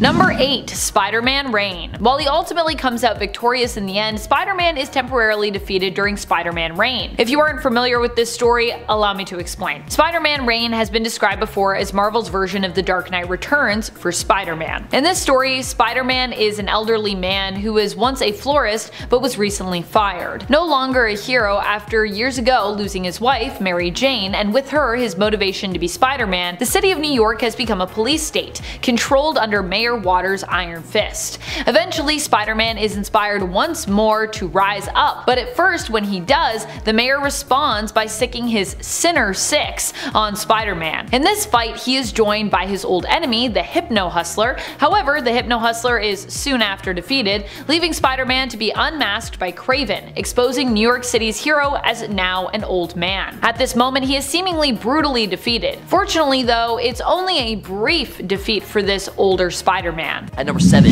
Punisher ends Dr. Doom. This one is absolutely brutal. You know, for as big as a bad guy as Dr. Doom is, it really doesn't take much for Frank Castle to absolutely obliterate him, and fairly easily too. This comes from the Punisher Kills the Marvel Universe comics. See, Castle isn't just up against Doom, but all of his Doom bots as well. However, they're all being remotely piloted by Doom, which means so long as Frank can fry the circuitry in Doom's noggin, the feedback loop easily takes care of the rest of the robots. Seriously, Doc, you should have used AI or Wi-Fi or something. All it takes is for Frank to slap a magnetic landmine on Dr. Doom's metal face, making his entire head burst into flames. But even a direct explosion to the face isn't enough to make a dent in that thick metal skull of his, so Frank resorts to a more brutal approach. With Dr. Doom incapacitated, Frank takes a steel hammer off the castle walls and tells Doom not to worry, as the two of them have all the time in the world. From outside of the castle walls, loud clanging can be heard like a bell as Punisher wails down on Doom's face. Clang, clang, clang, clang, clang, squish. At number 6 is Deadpool versus an entire Armageddon. In this wild and emotional Marvel storyline, Deadpool's dad mode kicked in hard. So Deadpool, the wild and wacky mercenary, found his daughter was in danger. He had been through heaps of chaos and finally he had lost his chance at family bliss. But then, his daughter was alive and yet still under threat, so when the bad guys, the Ultimatum, tried to take her out, Deadpool just couldn't take it anymore. He knew so long as he was Deadpool, the trouble magnet, his family would never be safe, so he made a heartbreaking choice, luring all of Ultimatum, like the whole army, to a showdown. And he went absolutely berserk. He used tech from Tony Stark, blew up choppers, drove drones into the ground, and went on a rampage like no other, fighting for his daughter with everything he had, but in the end, it cost him his life. Deadpool went out in a blaze of glory protecting his family. At number 5 is Thor versus Iron Man. In the comics, you'll notice a certain God of Thunder was missing from the entire Civil War ordeal, and that's because at the time, Thor was deceased, but not for long, of course, because this is comic books we're talking about. Now, during this time, Iron Man was kind of a big shot, running the show at S.H.I.E.L.D. and taking charge after winning the first Civil War. Captain America seemed out of the picture, and Stark even went out of his way to make a clone of Thor, which he used to lie to the world, saying Thor supported his cause. But then, Thor came back, and he was not happy. Iron Man rolled in, thinking he could get Thor to join his team and follow the government's orders, but Thor was just not having it, especially with Iron Man acting all bossy and making clones of him and whatnot. So, Thor shows him what's what. He thrashes Iron Man's super fancy suit, striking him multiple times with lightning and leaving him defenseless. Gripping Tony by the throat, Thor reminds Tony just who's the god and who's the puny mortal. Iron Man tries to smooth things over by offering Thor diplomatic immunity for Asgard. With his most powerful suit completely trashed, Tony ends up hitchhiking a ride back to town in the back of a pickup truck. At number 4, Spider-Man vs. Phoenix, Colossus, and Phoenix Magic. So the Phoenix Force is this super duper powerful energy, which got split into 5 pieces by Iron Man's invention during the Avengers vs. X-Men brawl. These bits of the Phoenix Force energy latched onto some of the X-Men, giving them crazy amounts of power, like basically turning them into walking, talking hurricanes of strength. Among these supercharged X-Men were Colossus and Magic, both with their powers cranked up to 11. Colossus is this big tough dude whose skin is organic steel, basically making him a walking tank. Magic, on the other hand, can teleport and has some seriously magical mojo going on. These characters are obscenely powerful in their own right, let alone powered by a fifth of the Phoenix Force. Talk about OP. Now, Spider-Man gets stuck facing these two juggernauts who are basically gods at this point. To battle them in single-handed combat would spell his doom, but Spider-Man does it anyway. He won't back down for the sake of his friends, no matter how many times he gets hit. But man, these guys were just too much for him. They pounded him hard, cracking his bones and leaving him barely able to breathe, let alone stand. It was a complete beatdown, and it certainly was sickening. Every one of Colossus's 4 punches crushed Spider-Man's head to a pile of bloody pulp. His spine was completely shattered. But here's where it gets nuts. Spider-Man, even though he's all beaten up, nay, completely crushed, refuses to give in. He knows that he clearly can't outmuscle them, so he pulls a genius move, tricking Colossus and Magic into fighting each other, making them knock the Phoenix Force right out of themselves. So at the end of the day, Spider-Man emerges victorious, not because he's the strongest, but because he's the smartest and most stubborn hero around. And yeah, he is stubborn. He didn't have to do all this, but he did it to help the Avengers escape. So selfless. That's why we love Spider-Man. He gets beaten many times more than you can count, but he never gives up and always manages to win somehow. At number 3 is Punisher vs. Wolverine. In a wild comic book series, Punisher and Wolverine tangled in a brutal showdown where Punisher, feeling cornered, went to extreme lengths to take down this unrelenting mutant. First up, he used a shotgun to blow off Wolverine's face, which is a huge deal. I mean, not so much because of Wolverine's crazy fast healing factor. Even with his face half gone, Logan was still standing, so the Punisher decided to go even further in the next issue, aiming low and wiping out Wolverine's gonads. Talk about hitting below the belt where it hurts, but then there's more! You see, the Punisher was desperate to buy time, and so he went full throttle. He didn't just stop at the face or the man parts, no. He rolled over Wolverine with a steamroller, squashing him flat like a pancake. Now, obviously, Logan still manages to survive, which is obviously some serious level toughness, but that did knock him out of the fight for a good while. Now this whole thing shows how insanely tough Wolverine is, surviving stuff that would put anybody else down for good. At number 2 is Spider-Man vs. Kingpin in Back in Black. The clash with the Kingpin illuminated a different facet of the web-slinger's character, notably during the Civil War arc in Marvel Comics. With Aunt May's life hanging in the balance due to Kingpin's orchestration, Peter found himself pushed beyond his usual moral thresholds, striking a severe blow to the crime lord within the confines of of a prison, Peter chose not to extinguish Kingpin's life. Instead, he dealt a far more nuanced form of retribution. In his relentless beating, Peter publicly stripped the Kingpin of his aura of invincibility and dominance. This action was more than just physical harm. It was an exhibition of psychological warfare too, revealing that the most impactful defeat can occur within the realms of perception and identity, rather than the purely physical. Though, I will say, it was physical. The message conveyed was super profound. By choosing not to end Kingpin's life, Spider-Man opted for a fate some might deem more excruciating: the knowledge of being bested in front of your peers, stripping away his veneer of invulnerability. And at number 1 is Magneto vs. Wolverine. Magneto vs. Wolverine in X-Men 25 was a brutal showdown. Magneto with his insane magnetic powers isn't exactly the ideal match for Wolverine. I mean, it's like pitting a Magikarp against a Jolteon. Like, come on, it's a one-sided massacre here. But Wolverine is tough as nails. He never backs down from a fight, even if it's not the smartest matchup. Now, this particular time, Magneto went all out, unleashing his full magnetic fury on Wolverine's adamantium-coated skeleton, basically ripping the near-indestructible adamantium right off of Wolverine's bones, tearing it through his flesh, leaving chunks of it sticking out from all over his body. That didn't kill Wolverine. His super healing factor kicked in, barely managing to get through the pain. But for fans, that was a gut punch. The adamantium was a huge part of Wolverine's identity, more than just his healing factor. It's what made him stand out, and for Magneto to just yank that away so casually, was devastating. Imagine you are Batman. You're exhausted from having faced numerous escaped criminals, coming home to your secret cave and/or manor, only to find Bane, a hulking behemoth of a man, waiting to greet you. That would be terrifying, and that is exactly what happens in Batman number 497. Bane had organized a prison breakout in a secret attempt, sort of, to exhaust the Batman, to wind him down and break him down. So now, when this worn down, caught off guard Batman watches as Bane pumps himself full of venom, the very thing that Bruce is also suffering withdrawals from, and is talking about how Bruce Wayne is just a mask, but a useless one, but his mask is very much useful, and then he's like, so you are familiar with venom, then you know what it can do. And he explains how his venom is way more potent, and then Batman gets a bit of a good speech, I'll give him that, it was pretty good, and he jumps into combat, and Bane's just nope, and he gives Batman an absolute thrashing.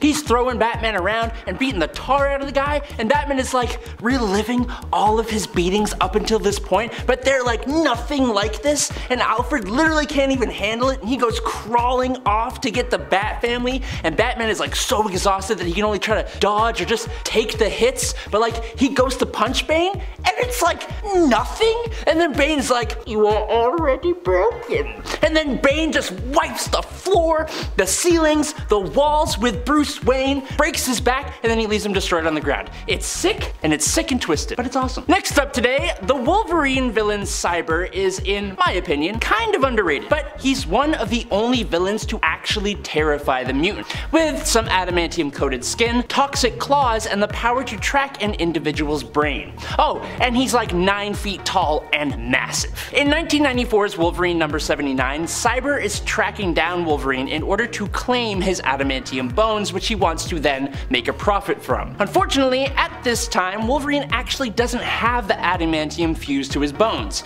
So when the fight leads to him popping his bone claws, Cyber is a little bit disappointed. But instead of just walking away after this revelation, a cannon goes off nearby, and this gives Wolverine the opportunity to slash Cyber across the face. But as soon as the attack happens, Cyber catches Wolverine's fist, and in one stomp, he snaps Wolverine's claws in half. This event scarred Wolverine, but right after it, even made him question his ability as a hero without his adamantium. Number 7, loses his marriage. Possibly one of the worst defeats is also not even a physical one. At one point, Mephisto ends up tricking Peter into giving his marriage away. Well, not really tricking him, and not really Peter alone, as Mary Jane was also one of the two to make this call, but it was still pretty brutal. Not just for Peter, but also for all of us readers. After Peter's secret identity was revealed, a hit was put out on him, but when they missed, they actually hit Aunt May instead, who ended up in critical care and was on the verge of dying. In a bid to save her life, Mary Jane and Peter traded away their marriage to Mephisto, having no choice but to do so if they wanted to keep Aunt May alive. And of course, we can't let Aunt May die. I mean, she's lived for so long. Keep her alive. Number 6. Losing his hand and his wife. This defeat comes to us from the very brutal pages of J.J. Abrams and his son Henry Abrams' Spider-Man comic from 2019. In issue number 1, we immediately start off with Spider-Man fighting against a big villain and his army of semi-organic robot specimens. We later learn that this villain's name is Cadaverous. Almost instantly, Peter's life is changed forever when we see him emerge from the rubble with a badly damaged arm, with a hand that looks like it's barely still attached, to be honest, black and blue from the fight. Mary Jane rushes over to him, encouraging Peter to run, but before either of them do, the battle finds them again and Mary Jane is insta-killed when she is impaled by one of Cadaverous's impossibly long claws, or fingers. Claw fingers. Welcome to 2019's Spider-Man. Number 5. Yeah, I always get up. Man, when it comes to tragic Spider-Man deaths, for a guy that seems to always survive just about anything, we sure have a lot of those. And Into the Spider-Verse, there are multiple Spider-Men and women, Spider-Folks as I like to say, and the reality of Miles Morales, he is Spider-Man, but even in his reality, there was a Peter Parker who was the original Spider-Man. Tragically, almost as soon as Miles gets to know him and he sees that Miles also has spider-like abilities, he's gone, leaving Miles without a mentor until he meets the alternate reality Peter B. Parker. Peter dies while trying to stop Kingpin's plot to open up portals to other dimensions, in the hopes of reviving the family that he lost. After passing on a USB key, or a goober, as it is called by Peter B, to Miles to use it to stop the collider, Kingpin and Prowler confront Spider-Man, and when Peter warns Kingpin that his plan will both destroy the world and ultimately fail in the process, or I mean at least destroy New York here, Kingpin loses his cool, slamming his fists into an already exhausted Spider-Man's chest, killing him. Number 4. This is going to hurt you a lot more than it does me. Famous words that come from Joker before he brutally attacks Jason Todd with a crowbar. This all went down in the Batman story A Death in the Family. Fans at the time were able to vote on whether or not Jason Todd would live or die. After the brutal attack on his life in issue 427 that ends with an explosion going off which buries Jason's body in rubble, in issue number 428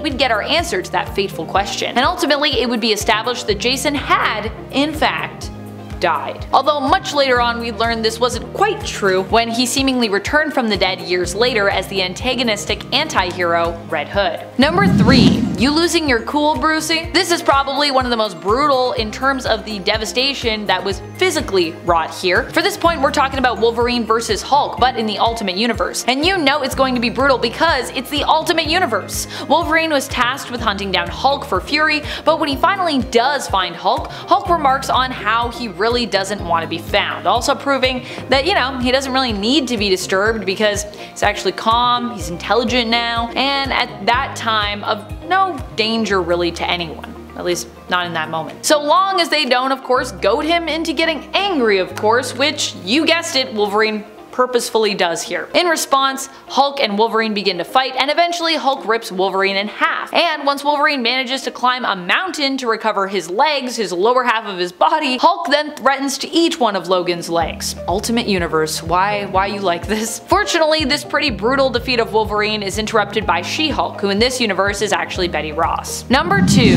What's 17 more years? While "Think, Mark" became one of the most famous and memeable lines from this superhero defeat and animated series, I would say in general, one of the most brutal moments in this fight happens when Omni-Man suggests that he could basically just destroy Mark, literally kill him with his own hands, and you know, just make another child if he has to. Asking rhetorically, what's 17 more years? For him as a Viltrumite, his lifespan is of course much longer than a human, so to him 17 years is basically nothing, a very short span of time. However, reducing his emotional connection that has been built up with his son over 17 years to something so seemingly meaningless, as though none of it really meant anything, makes the beating that Mark takes here just even more brutal. Granted, in the greater scheme of things, we know it isn't this simple for Omni-Man, who, it is revealed, does love his son and is unable to actually swing the killing blow, probably because of that. So, number 1. It was a nice piece of work, Kingpin. You shouldn't have signed it. It doesn't get more awful than this defeat right here. This one happened as a greater part of the famous Daredevil story Born Again. In issue number 227 of Daredevil, we are told the story titled appropriately Apocalypse. And indeed, if you are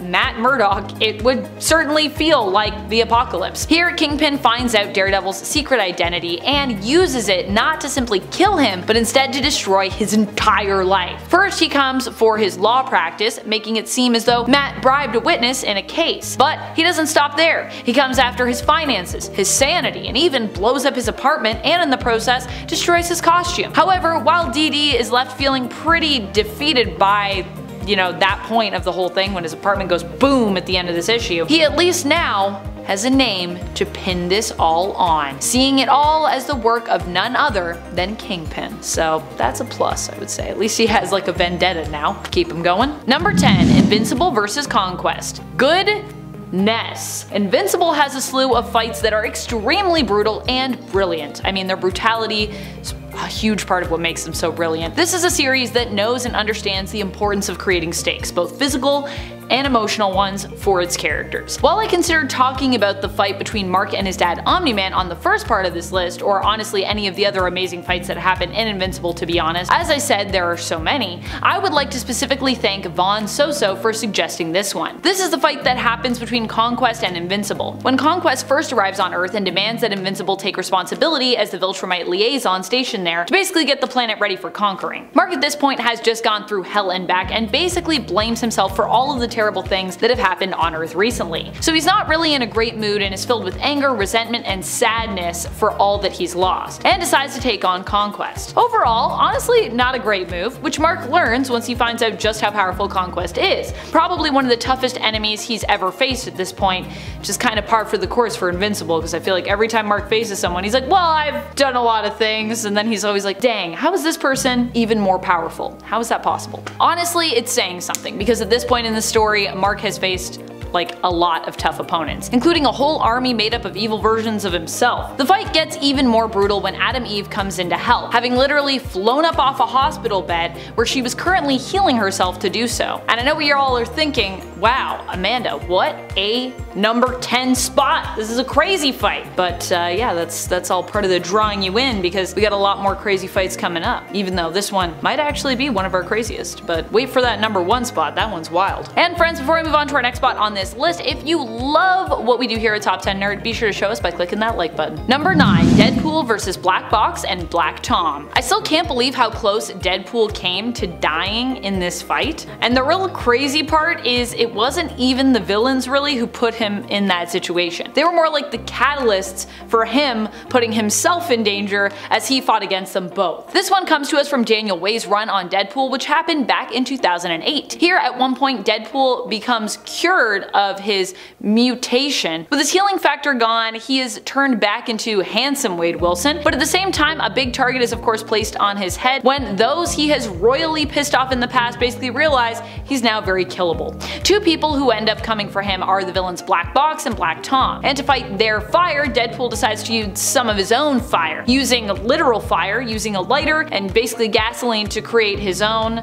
flamethrower. However, while he wins the fight, or while he survives the fight at least, I mean, I would call it a win for Deadpool here, he ends up pretty badly injured after setting himself on fire during it. He gets a little too excited with that sort of gas station flamethrower he made, and also, you shouldn't do that at a gas station, as we learned in that comic. Number 8, Superboy Prime vs. The Darkest Knight. This one is brutal in a way that pulls at my heartstrings. This fight happens in the comic Dark Knight's Death Metal: The Secret Origins. While the fight itself is pretty short, the emotional and character building implications for it are powerful. The emotional stakes here are high. Superboy Prime ends up facing off against the Darkest Knight in the hopes of defeating him and helping to basically save the multiverse. Now, while he doesn't completely succeed here, he does help turn the tides for his fellow heroes, and this story provides a great redemption arc for Superboy Prime, who was once a hero, basically turned into a massive villain, all because he suffered the heartache of losing his world. While facing off against the Darkest Knight, Superboy Prime is basically offered to be spared and even join up with the Knight's own army of Supermen. He sees a vision of a life he could have in the future where he is once more a hero, fighting alongside his other heroic colleagues if he decides to, join up with the Darkest Knight, who can give him that reality. However, he acknowledges that this would still not be the world he lost, noting that both his parents and Lori would still be absent here. Tempted, Superboy is grounded in reality suddenly by the reappearance of Crypto, and ends up refusing the offer, fighting against the Darkest darkest night and giving his life in doing so. While the battle is not finished yet, this is a crucial moment where the tides turn for our heroes, weakening the darkness and allowing the heroes to basically rise up and end up winning the day. It is then confirmed that Superboy Prime did indeed die as a result of fighting back. However, he either gets his world back through his journey into the afterlife, or possibly through the multiverse's reconstruction following the resolution of death metal. So he's either dead and then he's brought back, or he's dead and he's in the afterlife and he just kind of gets a little happy ending in the afterlife. Number 7. Dazzler vs. Techmaster. One of the most brutal things you can do to a character, we all know, is not to just throw them brutally across a room into a wall, but literally throw them so forcefully that it looks like they were simply drawn sideways in a fight. Like someone took that figure and rotated it, which is what happens in this comic. And I was like, wow, you know that's bad. Look at Dazzler go, she's literally like this. That's what happened to Dazzler when she faced off against Techmaster. Well, Techmaster is very much, I would say, a lesser known villain, having only appeared in about a handful of issues during his time in the comics. This fight still personally had me on the edge of my seat. Honestly, a lot of classic stories have me on the edge of my seat. I just feel like the suspense just feels so heightened. While Dazzler usually pulls out all her bells and whistles in a fight, in this one she has her special portable radio made by Reed Richards, Mr. Fantastic of the Fantastic Four, destroyed, and ultimately it comes down to basically kind of like fisticuffs, as Dazzler fights desperately for survival here. She does win and even almost causes the death of her opponent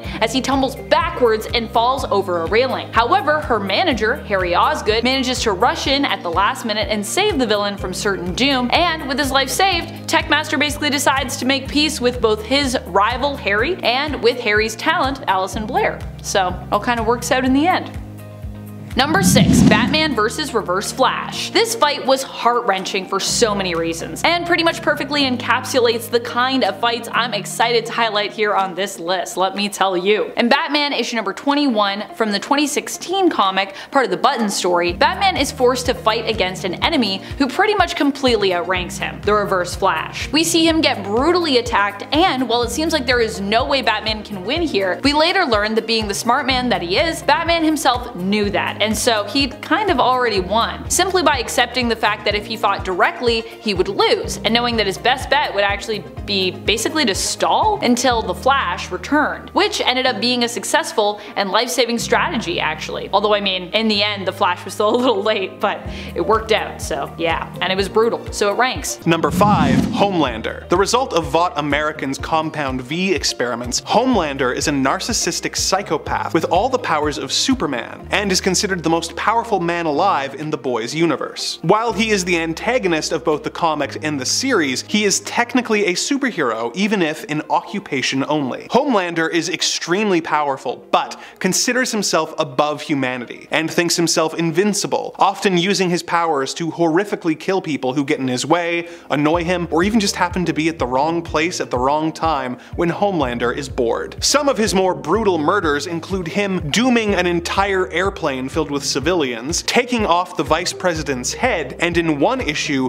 flying a family and their car into the sky before dropping it. He is probably the most sadistic character on this list, but since he is only considered a superhero by technicality, I put him right in the middle of the list. Number 4. Lobo. Although this space bounty hunter is more often villainous than heroic, his time on the Justice League makes me comfortable giving him a spot on this list. Lobo is the last of his own species because he destroyed everyone else in what he called a science project. He gave himself an A, by the way. In his years of bounty hunting, he has destroyed several planets and countless lives, and has shown little in the way of remorse. Like Homelander, he is on this list near the middle because though he has technically operated as a superhero, there is very little about him that is actually heroic. Number 3. Ghost Rider. Johnny Blaze is a motorcycle stuntman who, in an effort to save his surrogate father, Crash Simpson, from dying of cancer, made a deal with the demon Mephisto. Mephisto promised to cure Crash's cancer in exchange for Johnny's services. Unfortunately, Crash perished in a stunt gone wrong almost immediately afterwards,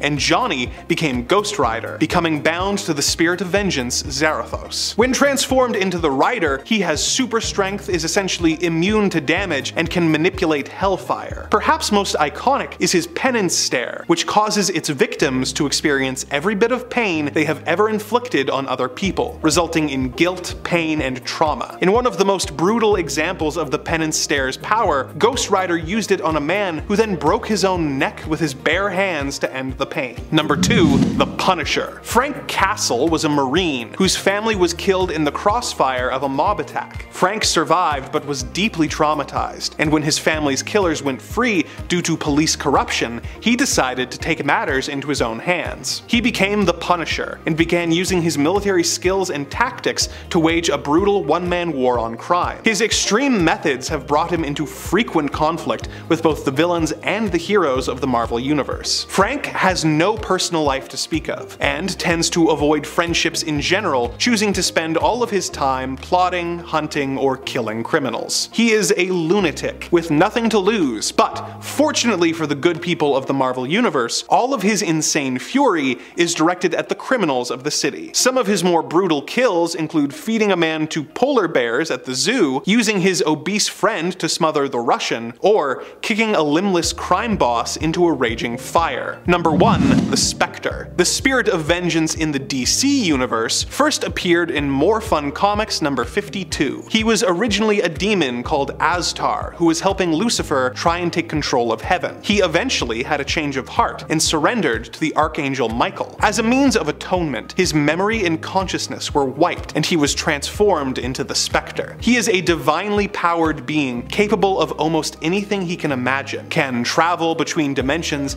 and can shoot energy blasts. He's immortal and capable of flight, intangibility, possession, telepathy, and telekinesis, just to name a few of his powers. In order to temper this power, he must be bonded to a human host, with this most often being Jim Corrigan. Spectre has no limit to his power, but is bound by the morality of the host, who often prevents him from unleashing the full wrath of God upon his enemies. He has killed people by aging them to death, melting them, cutting them in half with giant scissors, turning a man into a sentient and feeling mannequin who was then dumped in a fire and painfully burnt. He turned a bunch of junkies into his fingertips and then injected them with liquid fire, and in one extreme case, burnt down an entire country. Kicking off the list at number 10. Wolverine vs. Hulk. This one is wild, okay? We all know Wolverine is ripped, and he gets really ripped in this one. And I don't mean ripped like jacked either, I mean ripped like in half. This one comes from Wolverine vs. Hulk, and it's more than brutal. So in this story, Wolverine is sent to Tibet to assassinate the Hulk. The problem is,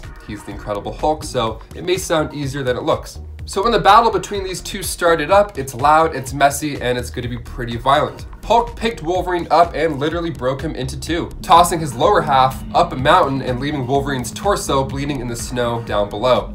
Just another day in the Ultimates, you know? Being the world's greatest tracker and all, Wolverine smelt his legs that were a few miles up the mountain and then did a really slow, really painful climb to get those smelly feet back where they belong. The series was actually delayed in real life, so this journey up the mountain to get his legs back took 3 years for readers to finally see.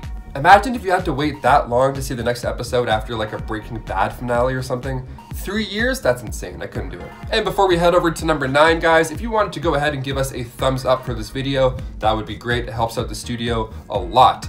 You guys are the best. Thank you so much for watching. Now let's dive back into this list. Number 9, Batman vs. Bane. Directed by, of course, Christopher Nolan, who had done the previous installments, comes a pretty epic conclusion to the Dark Knight trilogy. Released in 2012, The Dark Knight Rises, as you can guess from the title alone, is about Batman rising up. From where? Why? What's going on? Well, how about a broken back thanks to Bane? So this is 8 years after the Joker had a run-in with Gotham City. So now Batman has returned to take down Tom Hardy as he mumbles and frowns aggressively in this film. We get one of my favorite fight scenes from any superhero movie. And what I love about this scene so much is that there's no music to it at all. All you hear is Batman legitimately struggling to try and fight this dude. And it makes it more realistic.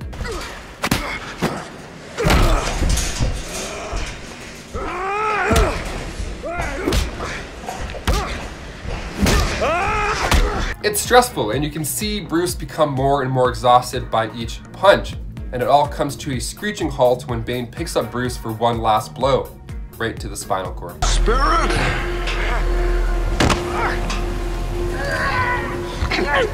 Oh, your buddy! Now I know people like to give this movie a hard time, but seeing Batman get his ass kicked like this reminds me that it's not always the hero that gets the last punch. Number 8, Magneto vs. Wolverine.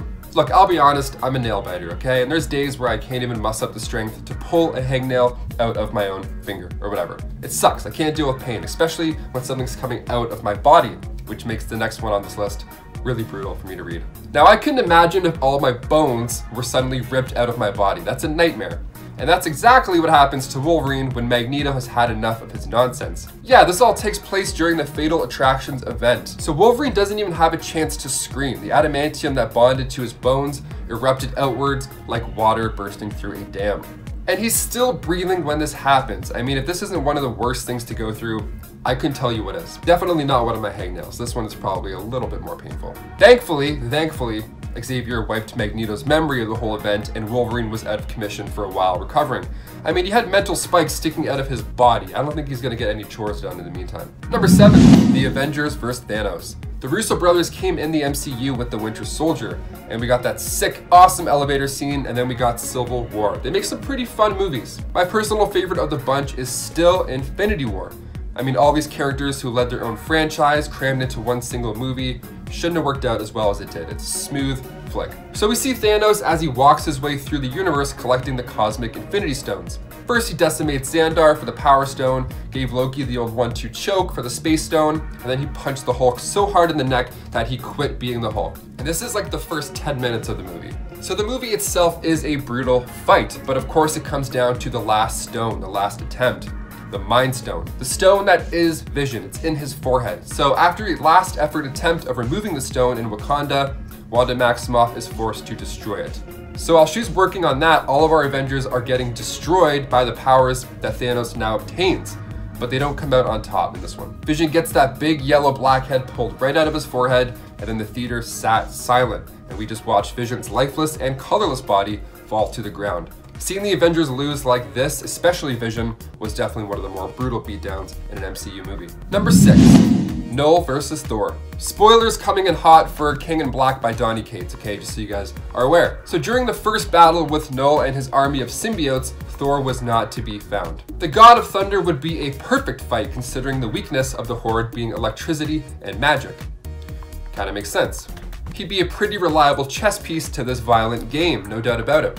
So when the God of Thunder finally arrived in issue 3 of King in Black, he brought a pretty epic battle with him. So Null had come to Earth with his thousands of symbiote dragons, searching for Eddie Brock's son, Dylan. Searching for you, Dylan, they're coming, man. And when he finally got a hold of Eddie, he stripped him of the symbiote and dropped him from the Empire State Building. Things are looking not so great. And then Thor returns finally in the next issue. So you're a god and a king, Thor asks.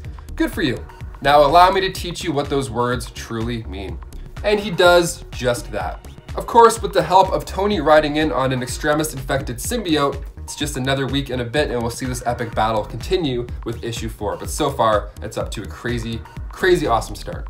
Number 5, Hulk gets indigestion. In the alternate timeline that belongs to Old Man Logan, we witness a potential future where Logan lives on land with his wife and 2 children that is owned by the Hulk Gang. The Hulk Gang are multiple generations of Hulk's inbred family. Bruce himself is still alive and demands doubled rent from the Logans. Old Man Logan sets out to collect this rent before the due date when his family is threatened, but unfortunately does not make it back in time, despite him actually arriving early in regards to their originally agreed upon date. Logan finds his family has already been killed in his absence and sets out hell-bent on revenge. Unfortunately, Logan doesn't seem to be much of a match for Hulk, who devours him.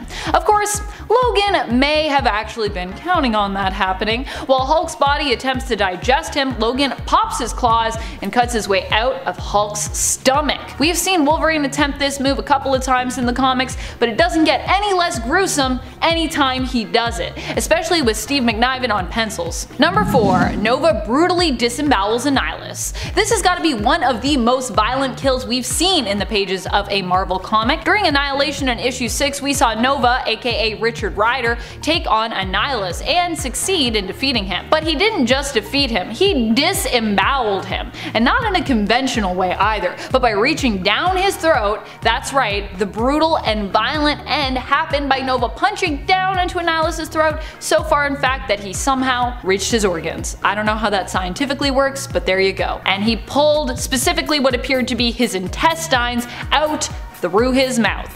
Quite intense. I don't think you can actually do that to someone, but I'm not gonna ask if it's possible because I don't want to know. Number 3. Wolverine kills everyone. Not intentionally though. In this instance, he was tricked. During Mark Millar's Old Man Logan limited series, it was revealed that Mysterio tricked Wolverine into killing nearly everyone in the X-Mansion. The staff, the students, his fellow colleagues, the X-Men. There were even more deaths as the supervillains took over the world, leaving us with the dystopian future that we see in this series, but by far, the thought of Wolverine slicing up everyone that he ever considered to be close enough to consider family, believing they were intruders and that he was protecting his own fellow mutants in doing so, is shocking. Also just him holding Jubilee, I was like, no! Number 2. Black Panther becomes zombie food.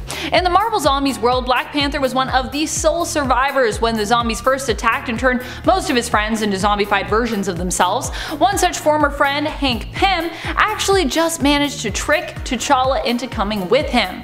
Or, well, he almost did. He just almost. So close. Either way, Hank managed to incapacitate T'Challa, having already begun to change himself. He used Black Panther, his friend, as a food source, keeping him locked away and alive, sawing off pieces of him and slowly devouring him. Fortunately, Black Panther would escape and even become the leader of a land of survivors, although he would eventually turn into a zombie himself much later on. But that's a story for another time. Number 1. Pop goes Doctor Strange. Or his head. Ew. For this gory moment, we head to Ultimatum. I know, I'm sorry, but sometimes we gotta go back there. Now in Ultimatum, Doctor Strange took on an enemy that we've seen in battle multiple times before in the comics, Dormammu, and usually win against Dormammu even, but not this time. This time it was Dormammu who reigned victorious after using Doctor Strange's cape to strangle him to death by wrapping tightly around him. So tight in fact that Strange's head exploded. There are a lot of cons for wearing capes in a fight in terms of practicality, I know this, but this has got to be one of the most horrific instances of one that I've ever seen in the comics. Number 10. Rorschach. Walter Kovacs had a pretty rough upbringing, being raised by a less than ideal mother before being made a ward of the state. He was bullied there too, although through his schooling it was discovered that he was an extremely intelligent boy with a real skill at boxing. When he grew up, he became a garment worker until the murder of a woman who was killed in front of several witnesses, who all didn't even try to help her, inspired him to become a costumed crime fighter. He used a special fabric that changed with temperature and pressure to make a mask for himself, and he became Rorschach. Rorschach was a decently respected hero, even working with the other heroes as a member of the hero team the Crime Busters, but after seeing a particularly cruel and disturbing crime scene, his mind snapped and the Walter Kovacs side of him died, leaving only the brutal Rorschach. Rorschach has been known to treat the criminal element with complete disdain and cruelty, having no qualms about using intense violence in his interrogations, like when he crushed a drinking glass in a man's hands. He is lethal to his enemies, having dropped men down elevator shafts, set men on fire, burned them with cooking oil, electrocuted them, and drowned them in toilets without showing the slightest bit of remorse. Number 9. Wolverine. You know who Wolverine is. He's the fuzzy Canadian with a healing factor who was experimented on by the Weapon X program and given adamantium claws. He has been a member of several superhero teams such as the X-Men, X-Force, and the Avengers, but he is much more brutal than a lot of his teammates. I mean, he has knives coming out of his hands. That obviously makes him pretty brutal, but considering this, he does try to restrain himself from being too violent. Unfortunately for his enemies, he has a tendency to fly into a berserker rage where he becomes a flurry of claws and anger. I could sit here and tell you specific examples of his brutality, but pretty much all of them just boil down to him using his claws to leave rooms full of corpses that have been cut into a bunch of tiny pieces. Number 8. Spawn. Al Francis Simmons was a mercenary for the US government before being killed by one of his fellow mercenaries. Due to all the murder, Al was sent to hell, but he made a deal with a demon named Malbolgia and agreed to join Hell's army as a Hellspawn. Spawn. He was sent back to Earth, where he discovered that 5 years had passed and that his wife had remarried and started a new life with his best friend. So, he became Spawn and spent the rest of his time brutally dispatching violent criminals and fighting evil demons. He can use his demonic powers to go up against his enemies, but he is just as likely to use his bare hands to straight up tear people in half, or in one case, stab someone to death with an ice cream scoop. Number 7. Dog Welder. Dog Welder is a member of the DC Super Team Section 8, which consists of some of the intentionally worst superheroes in comic book history. There is Six-Pack, who is a drunk man who attacks people with a bottle, Defenestrator, who carries around a window pane that he breaks over people's heads, or Bueno Excelente, who, well, the less said about him the better. One of the more brutal members of this lame team is the Dog Welder. He never speaks, and his whole deal is setting up traps in alleyways to capture and euthanize dogs. He then carries around the dead dogs until he comes across a villain. Then, he uses his welding torch to weld the dog to the villain's face. That's it. That's his whole deal. And he has only made 6 appearances in the history of DC, although, in one of them, he did weld a dog to Lobo's butt. Number 6. Moon Knight. When Mark Spector was a child, he discovered that his rabbi was actually a former German SS officer who had deserted at the end of the war and was posing as a rabbi in order to end the lives of members of the local Jewish community. Mark escaped, but the trauma of this caused him to develop dissociative identity disorder. His first alters were Stephen Grant, who invested Mark's meager funds and became a millionaire who funds their superhero activities, and Jake Lockley, a rough and tumble cabbie who uses his position to gather intel on the various crimes going on. Mark became a mercenary, and after having been critically injured, made a deal with the god Khonshu to become his fist and punish evildoers in his name. He developed the superhero personas of Moon Knight as well as Mr. Knight, who is also a hero but wears a posh white suit rather than a big white cloak. Moon Knight can be brutal with his enemies, often branding them with his logo or straight up killing them. Some of his worst moments include gouging the villain Truth's eyes out, or ending his battle with Raoul Bushman by cutting off the guy's face. Number 5. Harley Quinn versus the Joker. While some still might think of Harley Quinn as a villain, this all happened, I would say, around the time of her turning point from kind of villain into hero. This is kind of when it's all going down. And while the road has been long, I would say at this point in time, at the time of this recording right now, despite only a few years before being declared Villain of the Year, that Harley is more hero than villain right now in her history. So yeah. This fight happened, however, quite a while ago now, but Harley was still enjoying acting somewhat heroically, at least, as part of the Suicide Squad, and coming into her own really as a character, or continuing to come into her own, I would say. In Suicide Squad issue number 15, she faces off with the Joker in one of the most brutal fights I have ever read. And while the Joker technically kind of wins this fight, Harley wins the battle, managing to escape with her life after he locks her up and threatens to leave her there to starve to death with all the corpses of the supposed Harleys who came before her. There is so much about this fight that I cannot talk about in detail because we're on YouTube, but just trust me, it's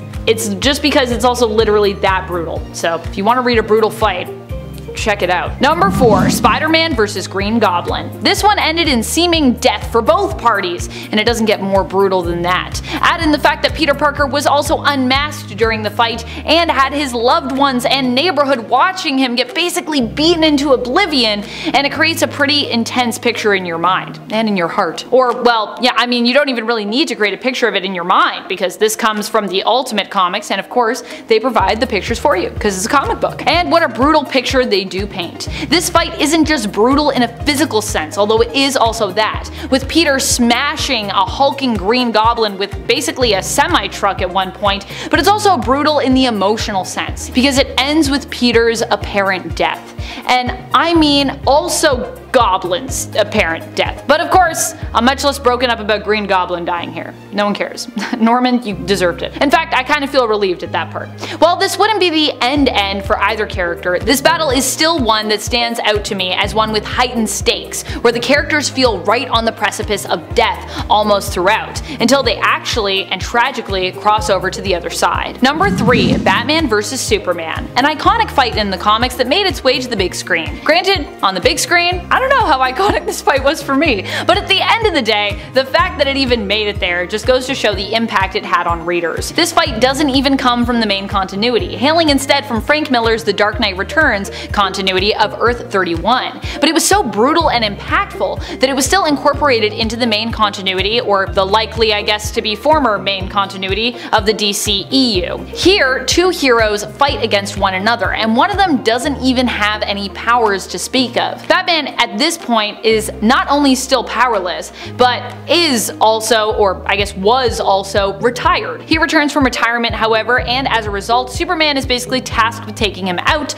by the President. But Batman isn't prepared to go down without a fight, and a bloody, brutal, and desperate battle ensues between the two at the end of the story that we later find out Batman seemingly won in his own sly Batman way. Well, Batman seemingly dies and is unable to finish the fight, with the strain being too much on his heart and him collapsing. We later learn at the funeral that he is still alive and well, and that Clark may have even been in on this ploy. At the very least, he seems to be in on it by the end of the story. Number 2. Hawkeye vs. the Liberators. As you'd expect, this list wouldn't be much without me diving into the world of the Ultimates. And what a perfect time for it too, as the Ultimate line is due to make its return in comics this year. There's so many brutal fights in the Ultimates, with Jonathan Hickman heading the return of the Ultimates line. Like many, I too am excited about this, so I thought why not dive back into some of the most brutal Ultimates fights we've ever witnessed. This one comes to us from before Jonathan Hickman's time working on the line, but was delivered to us by the dynamic and often brutal duo of Mark Miller and Brian Hitch.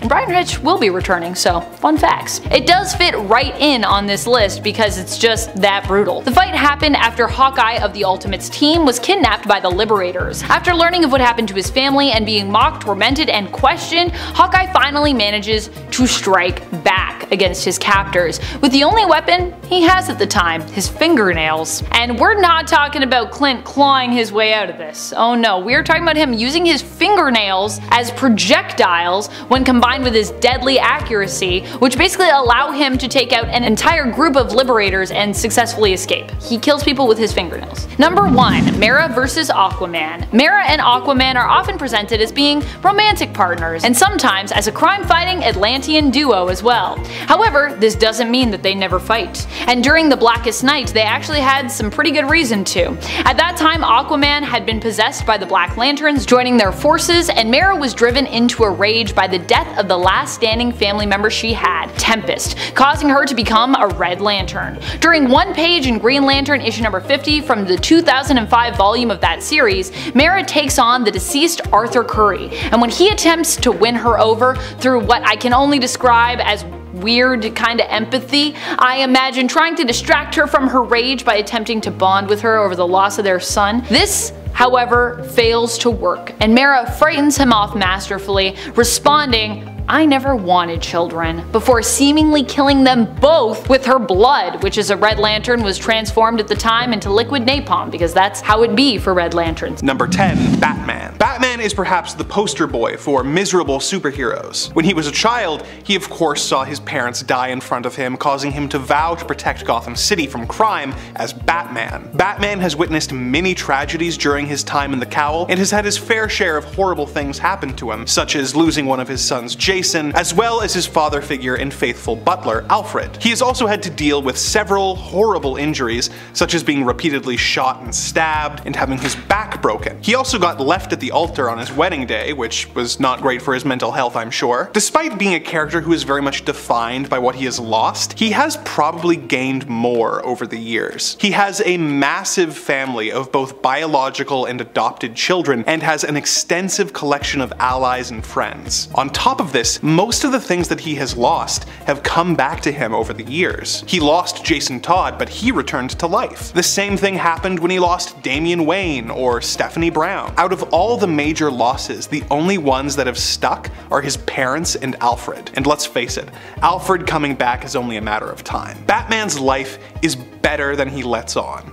and he's probably just depressed, which is why he's at the bottom of this particular list. Number 9. Angel. Warren Worthington III was one of the original X-Men, having giant bird wings that allowed him to fly as Angel. He spent years as a hero until the Mutant Massacre. He was captured by the Marauders, who then cut off his wings and crucified him. This caused him to spiral into an awful depression, which eventually led to him trying to take his own life. This was prevented when Apocalypse showed up and made Angel an offer. He would give him back his wings if Angel would become one of the Horsemen of the Apocalypse, the Archangel of Death. This got him his wings back, but caused a host of other problems, with him having to work to resist the evil force that was put inside him ever since. Number 8. Scarlet Witch. Wanda Maximoff has gone back and forth between hero and villain during her many years at Marvel Comics, with her being responsible for a lot of horrible things that have happened, such as the infamous No More Mutants thing, but that is not to say that she hasn't had a somewhat tragic life herself. Things didn't get off to a good start when she was kidnapped from her mother as a baby by the High Evolutionary, who experimented on her to give her powers. While staying with old HE, a demon named Chthon chose her to be his vessel, trying to possess her multiple times. She tried to put out a fire in her village with her powers, and people assumed that she was the one who started it and attacked her. This led to her being saved by Magneto and joining the Brotherhood of Evil Mutants. She eventually became an Avenger and married her teammate Vision. She used her powers to create a pair of twin boys for her to raise. This made reality unstable, and Wanda was forced to give them up, and they faded from existence. This led her down a dark road where bad stuff continued to both happen to her and because of her. She has had a far from easy life. Number 7. Spider-Man. Spider-Man lost his parents when he was a young boy, and he was sent to live with his aunt and uncle. When he developed spider powers, he chose not to stop a criminal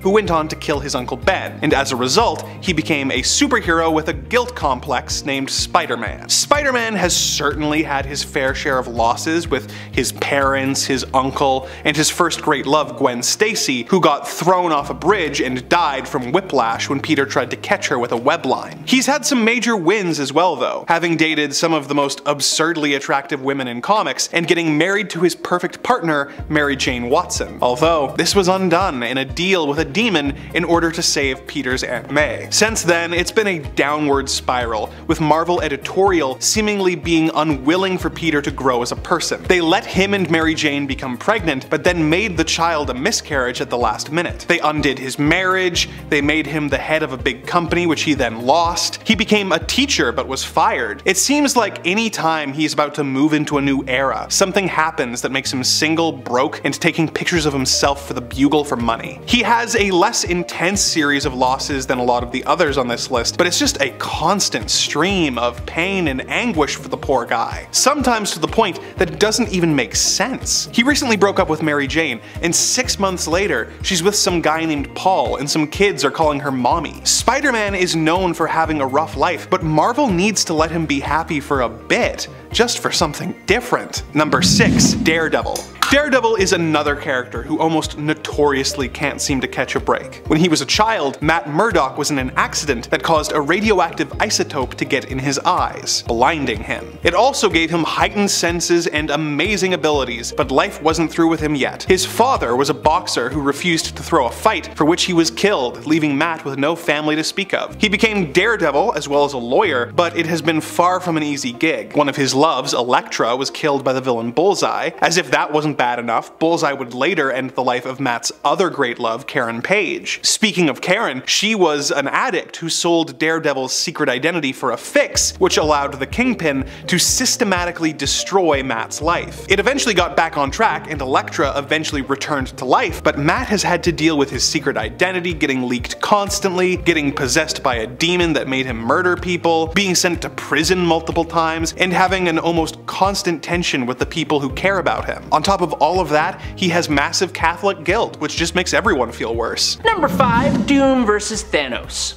Somehow, my fellow nerd compatriots have failed to recognize the sheer might and power that is Doom. Victor Von Doom has some of the best moments in Marvel Comics, and some of the beatings he puts down on other characters throughout are definitely worthy of this list. When Doom was ruler of Battleworld in the most recent Secret Wars event, very few could challenge his rule, but one who was foolish enough to do so was the Mad Titan Thanos. Thanos, being the rightly smug, extremely powerful Mad Titan he is, decides to challenge Doom's straight on and refuses all of Doom's offers to just work with him. Thanos goes on a little rant about how when he had the Infinity Gauntlet, he acted as a god and he called Doom a weak god. In retort, Doom goes, and do you have the Infinity Gauntlet now? To which Thanos replies, I do not, but I remain Thanos the Great Tyrant, and for you, that will be enough. That was stupid because then, in one quick move, Doom simply plunges his hand into Thanos' chest, grabs a hold of his spine, and turns his body to ash as he says, that appears untrue. And it's just one of the greatest comic book panels I have ever seen. Number 4, Doom vs. Spider-Man. Carrying along the Dr. Doom hype train, in Amazing Spider-Man Volume 1, number 349 and 350, Dr. Doom and Spider-Man faced off, and it did not go well for the wall crawler. This time, Spidey was tracking a jewel thief named the Black Fox, but the Black Fox also had a certain Latvian ruler hot on his tail as well, as he had also bartered one of Victor Von Doom's family heirlooms, an emerald passed down to him by his late mother. And if you know anything about Dr. Doom, you never mess with anything related to Dr. Doom's mama. Doom flew to New York and just happened to catch up with the Black Fox at the same time that Spider-Man did. When Spidey intervened on the Black Fox's behalf, Dr. Doom did not hold back. Doom nonchalantly thrashed the web-slinger, leaving him with his costume in tatters and desperately scrambling away for his life. While he convinced Doom to allow him time to retrieve his family heirloom, Peter's severe beating had left him concussed, so much so that he even hallucinated Uncle Ben. The beating he took taught Spidey an important lesson about recognizing his limits.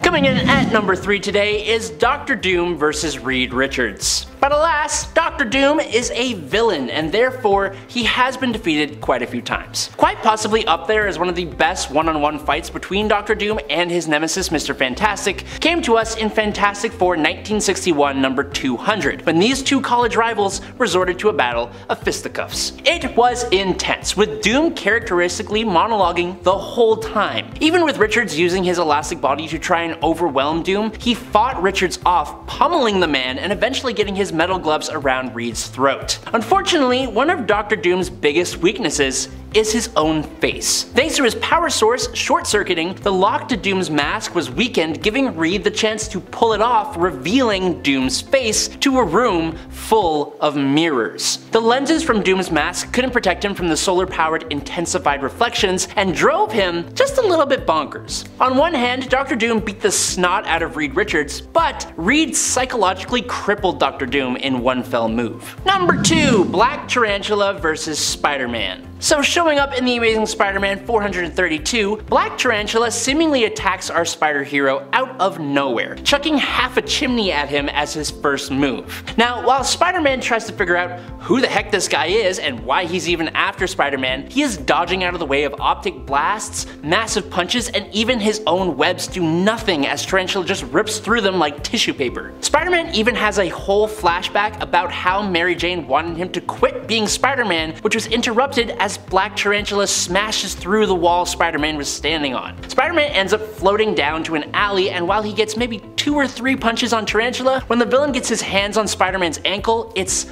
all over. He slams Peter between the alleyway walls, then down onto the pavement, and then he literally rips off Peter's mask, revealing his bruised face before telling him that he is sparing him so he can find Norman Osborn's missing child. But when he has done so, Spider-Man needs to leave New York for good. He then just walks off, leaving Peter in the fetal position, counting his injuries and thanking his lucky stars that he is alive. And finally, in a number 1 today is Moon Knight vs. Bushmaster. During Charlie Huston's 2006 run of the Moon Knight comics, in the 2nd issue, Mark Spector recalls how he ended up in a wheelchair. And it was all because of his little fight that he had with his nemesis, Bushmaster. In a flashback, the two are brutally fighting each other along the rooftops until Bushmaster savagely throws Mark off of the roof and he crashes down, bouncing on and off of a fire escape below, breaking and crushing both of his knees at the same time. It is brutal with a capital B, but this is Moon Knight. Thinking he'd won, Bushmaster comes in for the final hit, but Mark lands multiple crescent darts deep in the villain's neck. But then, Mark isn't finished. He then climbs on top of his nemesis, and using another dart, he relieves Bushmaster of his own face, giving him a look that resembles what his mask used to be, a face with the skin removed. Number 10, Taskmaster vs. Hyperion. This one is wild. wild, especially when you consider the beating the Taskmaster was allowing himself to take just to get this fight done. And yet he did manage to get it done, and impressively so. We get to learn about how he actually had this one in the bag through flashbacks we are shown during the fight, where it's revealed that Taskmaster's preparation was the key. Now it might seem weird that I'm considering Taskmaster to be the hero in this case, but based on what we learn about Phil Coulson's Squadron Supreme in the 2021 Heroes Reborn event, and you know, that whole thing with Mephisto, it really does make sense based on that. In the Taskmaster series in issue number 2, Taskmaster is working with Nick Fury to clear his name, but Tony Masters has to do something for Fury first. He needs to collect the kinesic signatures of 3 important individuals, one of whom is Phil Coulson. But to get to him, he has to go through Hyperion. And in order to do that, he has to first bring Hyperion's guard down, in essence allowing Hyperion to punch his way through Taskmaster. Ouch! Taskmaster, through feigning a loss though, is able to get Hyperion to drop his guard enough to get a single, powerful boomerang arrow shot out. A Hawkeye classic that is tipped with Hyperion's one weakness based on Fury's intel: radioactive Argonite, which is basically like Hyperion's like kryptonite, so yeah. Alright friends, before we move on to this next spot on our list, if you love what we do here at Top 10 Nerd, why not show us you love us by clicking that subscribe button? I know there's a lot of you out there that aren't subscribed. I'm looking at you. You're not subscribed. Go click it. Do it. I'm gonna wait.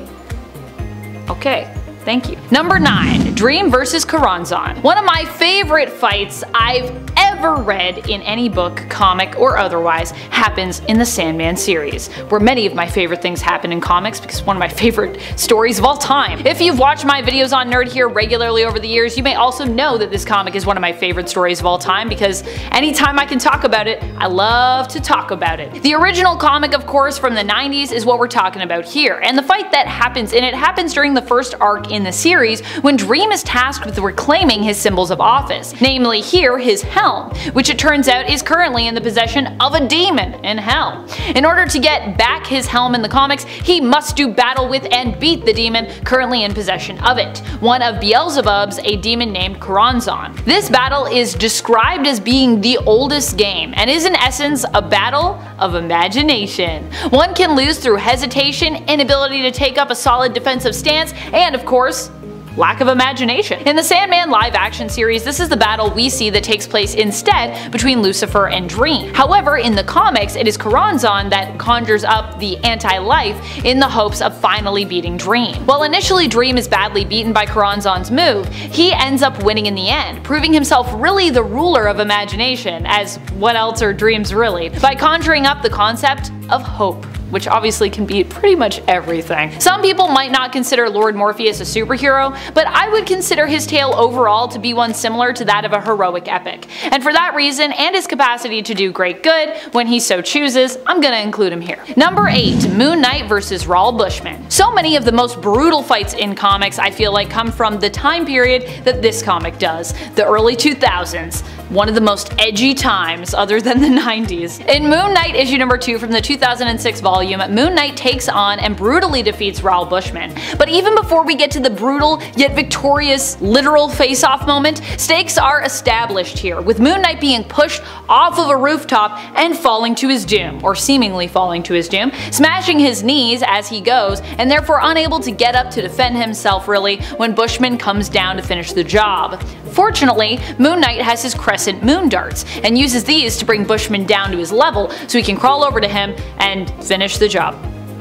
Number 7. Black Panther vs. Namor. Probably one of the most brutal fights I've ever seen on screen in the Marvel Cinematic Universe comes to us from the recent Black Panther sequel, Wakanda Forever. That's right, we're going to the MCU, baby! In this film, it is T'Challa's sister Shuri who takes up the mantle of Black Panther after her brother passes away, which was changed in the script after the real-world death of Chadwick Boseman, who initially played Black Panther, Prince turned King T'Challa in the first film and in the MCU. Shuri here takes up the mantle mantle as a last resort to reconnect with the family she has lost, but also because she knows it is the only way she will be able to fight against the newly introduced and complex antagonist in this movie, Namor, the Submariner, or Namor if you prefer. I love the way that it's said in this movie, Namor. When the two do come to blows, after Shuri does successfully recreate the heart-shaped herb and becomes Black Panther, Shuri also uses her smarts to take advantage of Namor's weaknesses, creating a device to dry him out, which she places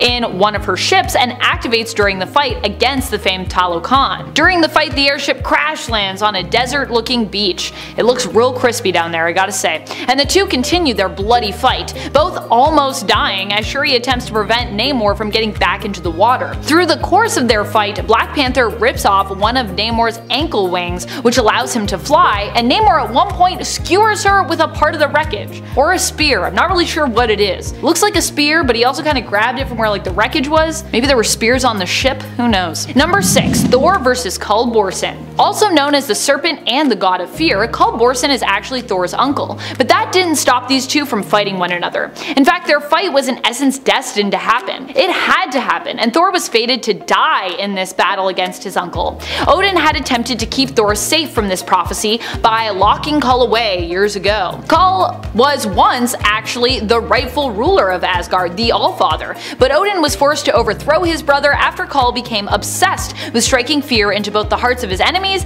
and even kind of his allies. Odin locked Kull away deep beneath the sea, hoping to keep him from ever becoming powerful enough to rise again after he learned that the serpent was prophesied to kill his son. However, even doing this could not prevent the prophecy from coming to pass. Eventually, Kull would rise up, powered by the fears of the people of Midgard, and choose his own champions, awarding them great power and each their own hammer. Thor would learn the truth of his uncle and with the Avengers do battle against him and his army, dying as predicted in the fight against his uncle, but fortunately defeating him too. However, this is also comics, so both Kull and Thor would eventually return despite their epic showdown and its seemingly permanent results. Number 5, Punisher vs. Wolverine. I mean, these two are both superheroes, which is maybe what makes the fight so much more brutal. This one happened during Garth Ennis's and Derek Robertson's time on Punisher. Here, Punisher and Wolverine end up in a kind of a reluctant team-up, or a team-up gone wrong, I would say, when Wolverine questions Punisher's methods here. As a result, to prevent Wolverine from hunting him down, or at least to kind of like slow Wolverine down because, you know,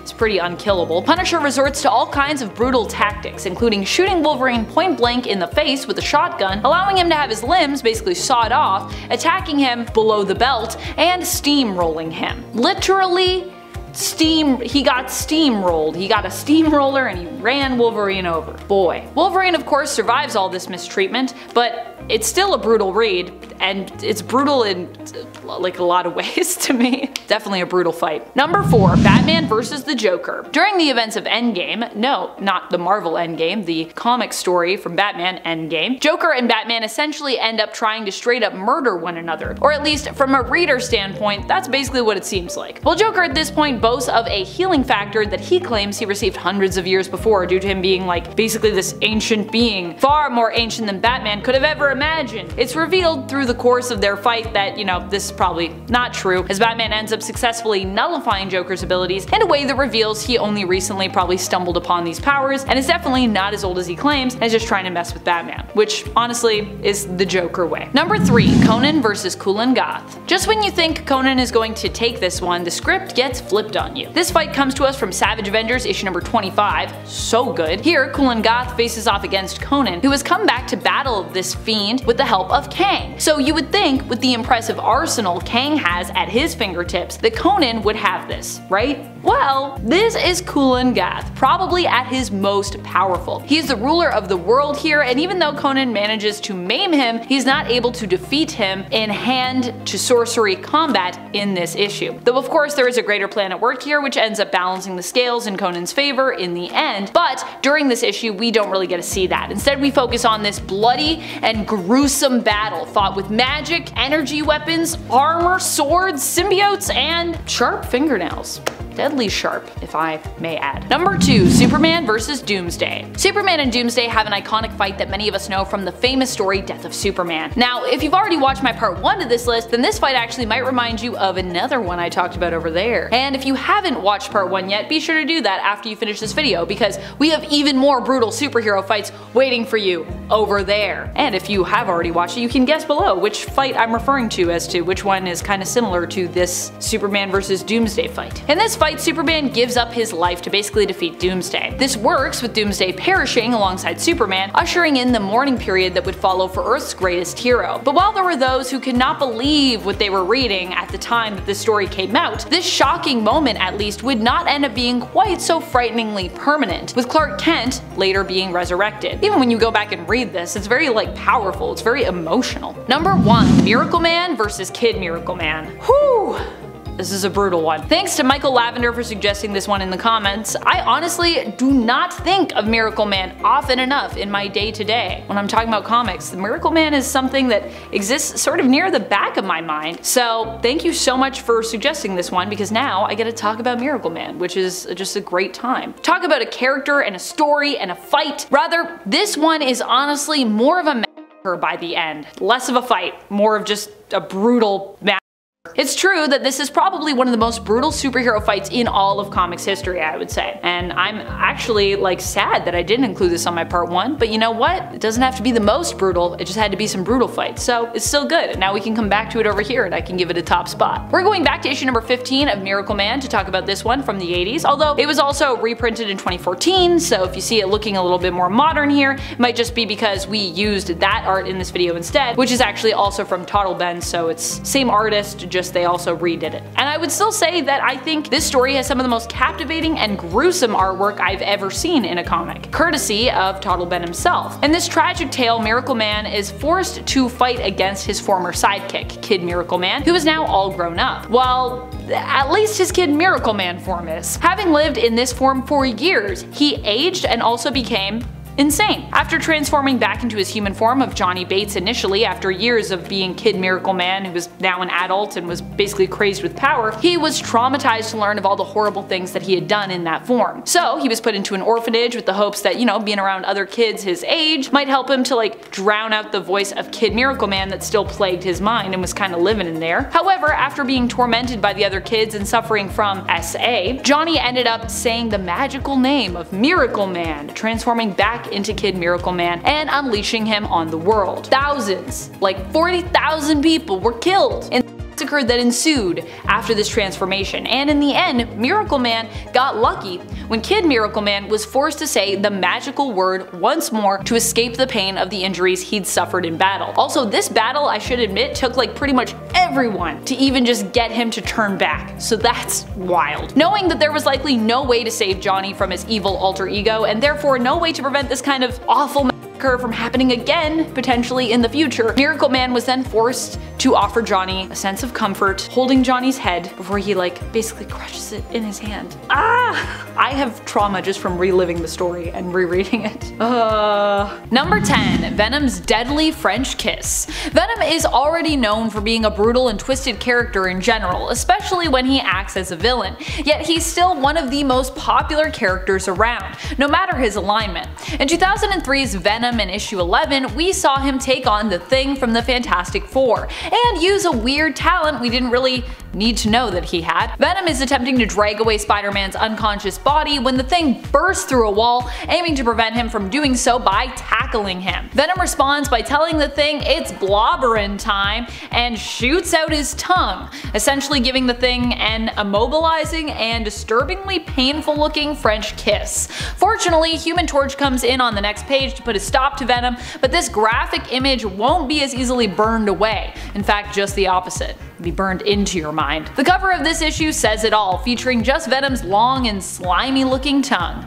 Ew. Number 9. Loki and Thor brutalize the Fantastic Four. This one came to us from a what if story where we saw both Loki and Thor team up to take on Marvel's first family, the Fantastic Four. During this fight, we got a brutal moment where Ben Grimm as the Thing tries to shout out his famous catchphrase while battling Thor. It's clobberin' time! But before he can get that final word out, time, Thor smashes his jaw off with his hammer. Youch. Meanwhile, Invisible Woman Sue Storm is also in trouble. She is attempting to protect herself using a force field she created, but Loki reverses the polarity of her powers, so all the energy she is projecting outward instead folds in on her, causing her to be crushed beneath its weight and looking almost skeletal as a result in one panel. She's like, I'm dying. Number 8. Gamora kills Eros. In a surprising turn of events, Gamora was forced to take the life of her uncle Star Fox following the revelation that the Black Order would be using him and not Gamora, as he had previously thought, to bring Thanos back to life. Much to the dismay of Star-Lord, Gamora did not hesitate to kill her uncle Eros, Thanos' brother, though at least she did seem sorry to have to do it. But if it meant preventing Thanos' return, well, then she was more willing to do the deed, stabbing Star Fox right through the chest with her sword. Number 7. Kitty is forced to kill Wolverine. Kitty's kills can be pretty gruesome when they happen because of her phasing powers. In this story, Kitty was forced to kill Wolverine when he couldn't be saved from being used as Hydra's brainwashed agent in What If Wolverine Enemy of the State. Wolverine has been teleporting in, assassinating tons of Hydra's opponents, aka superheroes, and teleporting out. A team is then pulled together to finally take him down, and one of that team's members, Kitty, is one of the few left at the end. She tries to reason with Wolverine, but when that fails is forced to phase her arm through his head, turning it solid just before Wolverine slices it off. Wolverine is dead, Kitty's without an arm, and likely every reader was either left with a shocked look on their face or tears in their eyes, or both. Number 6. She-Hulk tears Vision in half. This was during one of the times in Marvel history where Scarlet Witch basically went crazy, believing the whole world to be against her and taking it out on them. During the Avenger Disassembled storyline, she was blaming the Avengers for the loss of her children, which she had altered reality to create, as, you know, Vision, her husband, was not actually capable as an artificial life form of fathering children. Wanda decided to attack the Avengers, but indirectly. She appeared to send an altered Vision to do so instead. Her influence also caused She-Hulk to go into an uncontrollable rage. When this happened, She-Hulk saw Vision as the main threat and so ripped him in half. Of course, Vision would later return. This definitely wasn't the end for him, and the two would even reconcile. But just seeing this happen in the pages of a comic was still pretty intense. Anytime someone gets ripped in half, it's pretty intense. Number 5. Losing his daughter. One of the most heart-wrenching moments in Spider-Man comics for me comes from a very personal moment for both Peter and Mary Jane. This is like a brutal defeat that isn't even like a fight, like a fist fight. At one point, Mary Jane was pregnant and even seemingly gave birth to a baby girl. However, Mary Jane was wrongfully told that the little one did not make it, when in reality Pete and MJ's daughter was actually taken by Allison Mongrain, who was later revealed to be working for Norman Osborn. What Norman wanted with the child, well, we'll never really know, as this was never really revealed to us fans. The only thing that was seemingly confirmed was their daughter's tragic fate, much later on. That is, if we can even believe what Norman says to be true. I personally wouldn't at this point, so I'm still personally hopeful that Peter and Mary Jane's lost daughter could still return one day. Although I don't know how that would work if their marriage no longer existed. Would that affect them having a kid together? Could they have never had a kid together? Does that get erased? Number 4. Got your eye. Morlun actually is the one to feast on Peter's eye. This happens during the story Spider-Man the Other. In this story, Peter finds out he's dying and sets out to try and find a cure. However, not even the greatest scientific minds in the world, including Black Panther and Mr. Fantastic, can find one. He even tries to travel back in time, but that ends up not working out very well either. Morlun at this time was popping up just to say some cryptic stuff to Peter, like, be careful what you wish for, particularly when you don't truly want it. But eventually, the cat is out of the bag, and so Morlun reveals himself and decides to stop speaking cryptically and start kicking butt, which is just what he does. He not only beats up Spider-Man until he can no longer move and lays helpless in the middle of the street, basically a bloody pulp, but he also eats his eyeball. Yes, actually. Don't worry though, Peter would grow it back. This is comics after all. Number 3. Meeting his end. Spider-Man actually died in the comics at one point, and not even when he was inside his own body. This happened when he and Otto Octavius, also known as the villain Dr. Octopus, changed bodies. Body swap! Peter did so unwillingly and ended up being tricked by Doc Ock into doing so. Otto hoped to prolong his life and thwart death by taking Peter's younger body for himself, while his older body, failing, would eventually shut down. Surprisingly, Otto's plan actually succeeded. However, before Peter and Otto's body died, he managed to at least convince Otto to carry on as the hero Spider-Man in his stead. So although he lost kinda overall here, he won that small victory at least, so it's something. Number 2. Infected. Something you can't really beat, at least not when it comes to the Marvel Zombies universe, is being infected. In Marvel Zombies, Spider-Man is one of the earliest heroes to be taken over by the zombie virus. This ends tragically for him as the hunger takes hold of him. He actually hurts those who he fought so hard and so long over the years to protect, Mary Jane and Aunt May, devouring them whole. He does his best to resist, but unfortunately he is completely unable to, and even ends up being one of the zombies who actually lives the longest in this series. So he has to sit with this knowledge for quite some time, which I imagine would really suck. Number 1. Death of Gwen Stacy. I think one of the worst defeats that Spider-Man has ever suffered, one of his worst losses, especially in his own mind, is the death of Gwen Stacy. Losing her was one of his biggest failings. This one went down during a fight with the Green Goblin, widely considered to be Spider-Man's main nemesis. As they fought, the Green Goblin used Gwen Stacy kind of as bait. At one point he tosses her from the top of either the George Washington Bridge or the Brooklyn Bridge, depending on which version of the story we're talking about here. The original one, it was the George Washington Bridge, I believe. While Spider-Man attempts to stop her fall by catching her with his webbing, it's believed that it was actually the whiplash as a result of Spider-Man's move that resulted in her death, causing her neck to snap. We get that terrible snap sound effect. However, Green Goblin has stated before that it was actually the fall that killed Gwen, and that she was actually dead from the shock even before Spider-Man's webbing had touched her. Either way, Spider-Man still blames himself for her loss even to this day. And to be fair, I mean, editors have confirmed that yeah, Spider-Man kinda did that. But either way, she would have died, so it's not really his fault, because she's gonna hit the ground, she's gonna die, or you're gonna catch her, she's gonna die. So death all around. Number 10. Superman vs. Batman. This fight doesn't even come from the main continuity, hailing instead from Frank Miller's The Dark Knight Returns continuity of Earth 31. But it was so brutal that it was still incorporated into the main continuity of the DCEU at the time. Batman at this point in his story in this alternate world in the comics is not only still without superpowers, but he was also retired. When he decides to return from retirement, Superman is tasked with taking him out, ordered to do so by the president. But Batman isn't prepared to go down without a fight, and a bloody, brutal, and desperate battle ensues between these two heroes. At the end of the story, we later find out Batman seemingly won in his own smart way, typical Batman. While Batman seemingly dies during the fight, we later learn at the funeral that he is still alive and well, and that Clark may have even been in on this plan the whole time. And friends, before we move on to our next spot on this list, if you love what we do here at Top 10 Nerd, and if you love it when we talk about brutal fights, be sure to check out our brutal playlist for even more content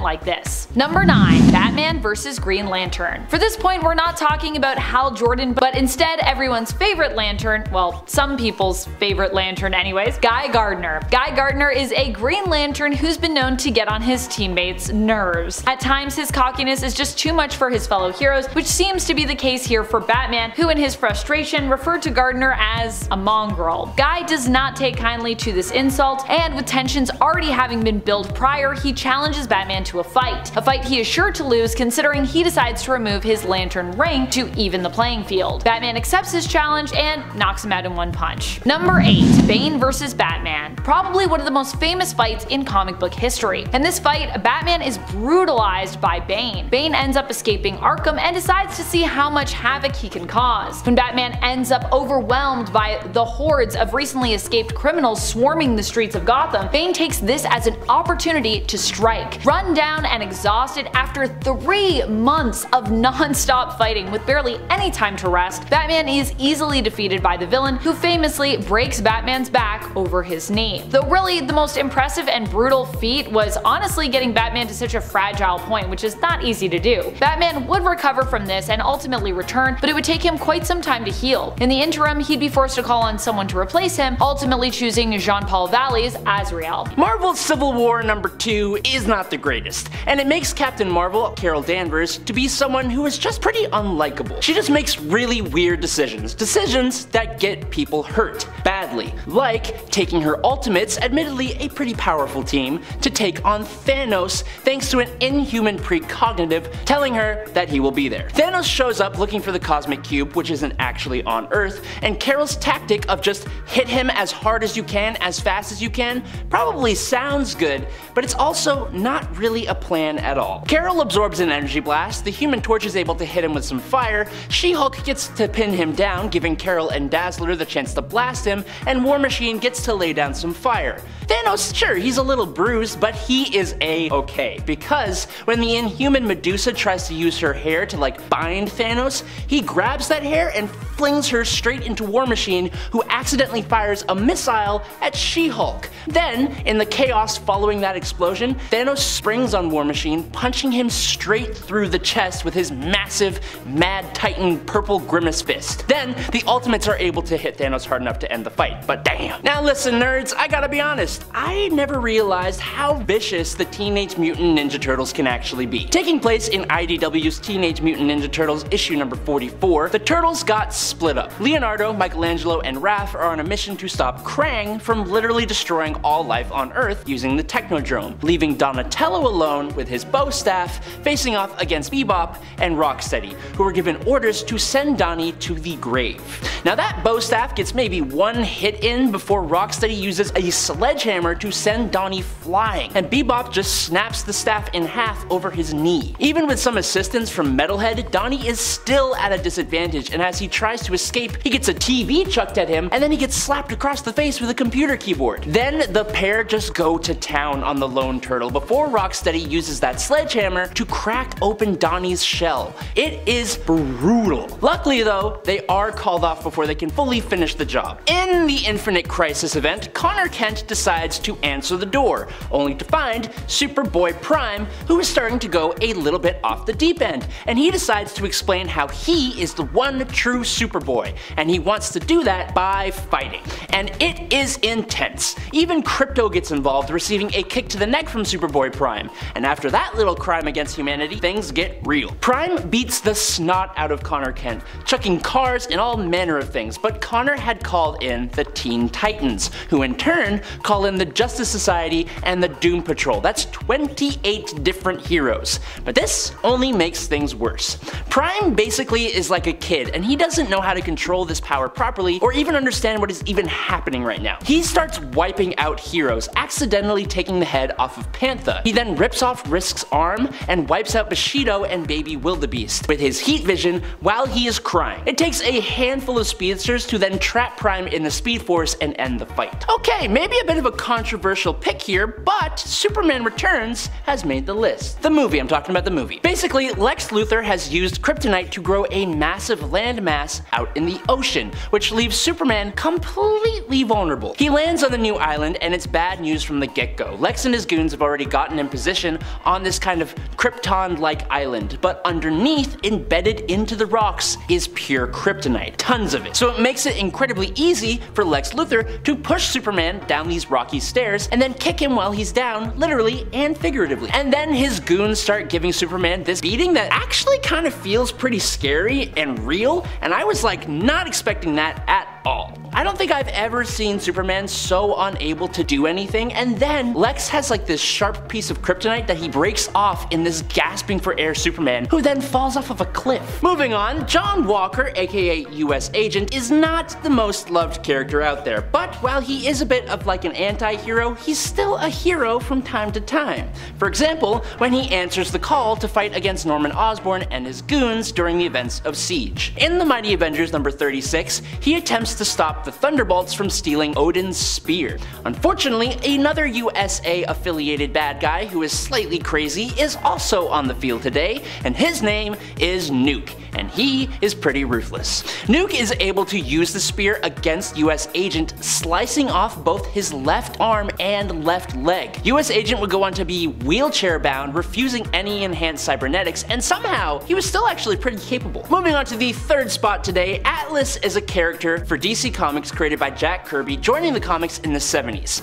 He was always intended as a kind of anti-hero, and he has more or less played out that way since. But in 2010, Atlas was brainwashed by an unknown villain to attack the Justice League, and he is one of the few characters to absolutely pummel the tar out of Superman. Sure, Superman could be slightly holding back against this fellow hero, but I've always kinda hated that argument because then it makes me think that Superman is just faking it when he gets absolutely rocked, and I feel like that's not the case here. Atlas is taking Superman to the cleaners. They're going hit for hit, but Superman, even with help, he just can't take it, and Atlas eventually knocks him down to the concrete. Now, coming up second to last today, following the events of Original Sin where Thor becomes unworthy to wield Mjolnir, Odin's son attempts to continue his superhero career in Thor #1. Now unfortunately, it doesn't really turn out too well for him when the axe Jarnbjorn proves to be a pretty poor substitute for his mighty hammer. In battle with Malekith the Accursed and the Frost Giants, Thor has his arms severed off with his own axe, and he's left to perish at the bottom of the ocean. The new female Thor, who's actually Jane Foster, becomes the wielder of Mjolnir,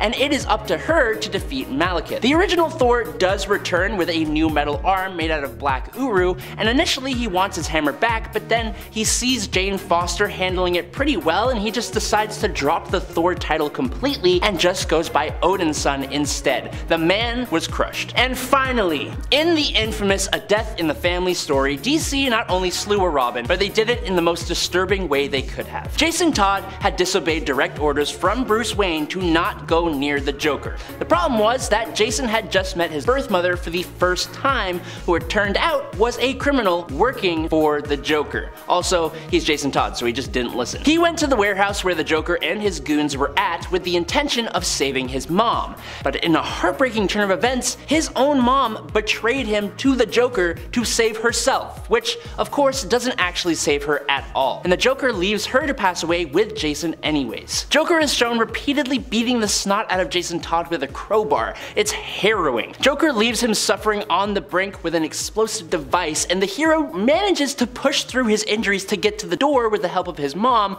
only to find out that the Joker had locked them both inside. Invincible. What makes these fights stand out isn't just the brutality, but the emotional connection you have to these characters involved, which honestly makes them not just physically brutal, but honestly emotionally brutal as well. Take for example the fighting between Conquest and Invincible. Conquest arrived at a time when Mark was going through some pretty intense stuff, so he was ready to let go and punch something as hard as he could. However, this is Conquest we're talking about, so even when Adam Eve flew in to act as backup, this fight ended up becoming quite messy. Like many fights in Invincible, this one spanned multiple issues, being wrapped up in issue number 65 after coming to a very gruesome end in issue number 64. Speaking of gruesome, let's turn to something that is also very gruesome. Is it more gruesome?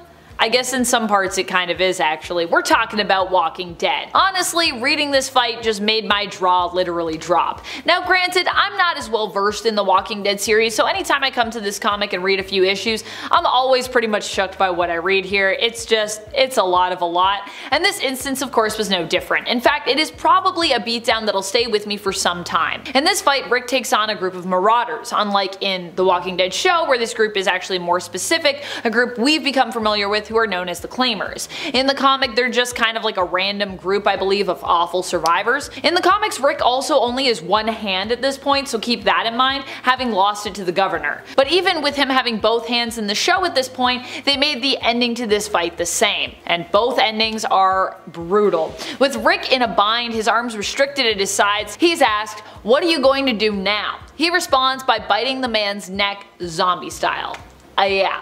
Also, I just love how so many of the images from the show and the comic in this fight, like when I went back to watch the scene, are like one for one from the panels. It's pretty awesome. Up next, Marco and Alana are the two main characters from the Saga series. At least, they are at the start. The series begins with them both in the middle of delivering their first child while also being hunted down for having said child together. And while they do get away initially, they eventually are hunted down by the military before they're able to safely leave the planet. As such, they're forced to fight and defend their new little family unit. Alana is a deserter who takes no issue with fighting back, but Marco actually swore to be a pacifist since his daughter was born, but something in him snaps when he sees his family in danger. He reverts to a version of himself probably not yet seen since his own time in the war, brutally fighting the attackers. Fortunately, Alana is able to rein him in and calm him down, reminding him of his pacifist oath. Number 7. Dream vs. Karanzan. One of my favorite fights I have ever read in any book, comic, or otherwise happens, of course, in the Sandman series. This fight happens during the first main arc in the Sandman comic series when Dream is tasked with reclaiming his symbols of office. In order to get back his helm in the comics, he must journey to Hell to battle and defeat the demon currently in possession of it, one of Beelzebub's, a demon named Karanzan. This battle is described as being the oldest game, that of basically imagining. One can lose through hesitation, inability to take up a solid defensive stance, or lack of imagination. Karanzan conjures up the anti-life in the hopes of finally beating Dream after a long fight. Initially badly beaten by Karanzan's move, Dream does end up winning in the end, proving himself the epitome of imagination, as what else are dreams really, by conjuring up the concept of hope. Number 6. Batman and Robin vs. Green Lantern. Oh boy, what can I say about this one? Well, it comes from Frank Miller's All-Star Batman and Robin, so I think you can imagine how it goes. I will say Frank Miller is like the king of brutal fights, I would say, in comics. Yeah, All-Star Batman and Robin is honestly, it's an experience. If you want to check it out, all the power to you. In issue number 9, Green Lantern comes to try and tell Batman he's taken things too far, warning him that he's putting people in danger and imploring him to please stop. Seemingly, Hal's house call is triggered specifically by the fact that he's accusing Batman of kidnapping Dick Grayson, who he does not know but suspects is Batman's sidekick, Robin. Batman doesn't want to hear it and blatantly denies Hal's accusations, even though, as we know, they are true. As we can see from the beginning of the issue, Batman has also been preparing for Hal's arrival and for this specific confrontation by painting everything yellow. Needless to say, it doesn't go well for Hal. Number 5. Bane vs. Alfred. What could possibly be worse than the loss of Batman's parents when he was young? How about the loss of his confidant, his butler, and the person who, for longer even than his own parents, has honestly been a parental figure to him, Alfred? I don't think it gets much more brutal than this. While the death of Batman's parents is obviously very tragic, Alfred was there to help pick up the pieces afterwards and in essence helped to raise the boy even before his parents passed. He was probably one of the closest people to Batman. Alfred was shockingly killed by Bane after being kidnapped by the villain. When Damian Wayne didn't take Bane's threat seriously and set out to save Alfred, Bane responded in kind by ending Alfred's life. Not only is this brutal for Alfred, obviously, but this was all part of Bane's greater plan to basically break Batman again, but this time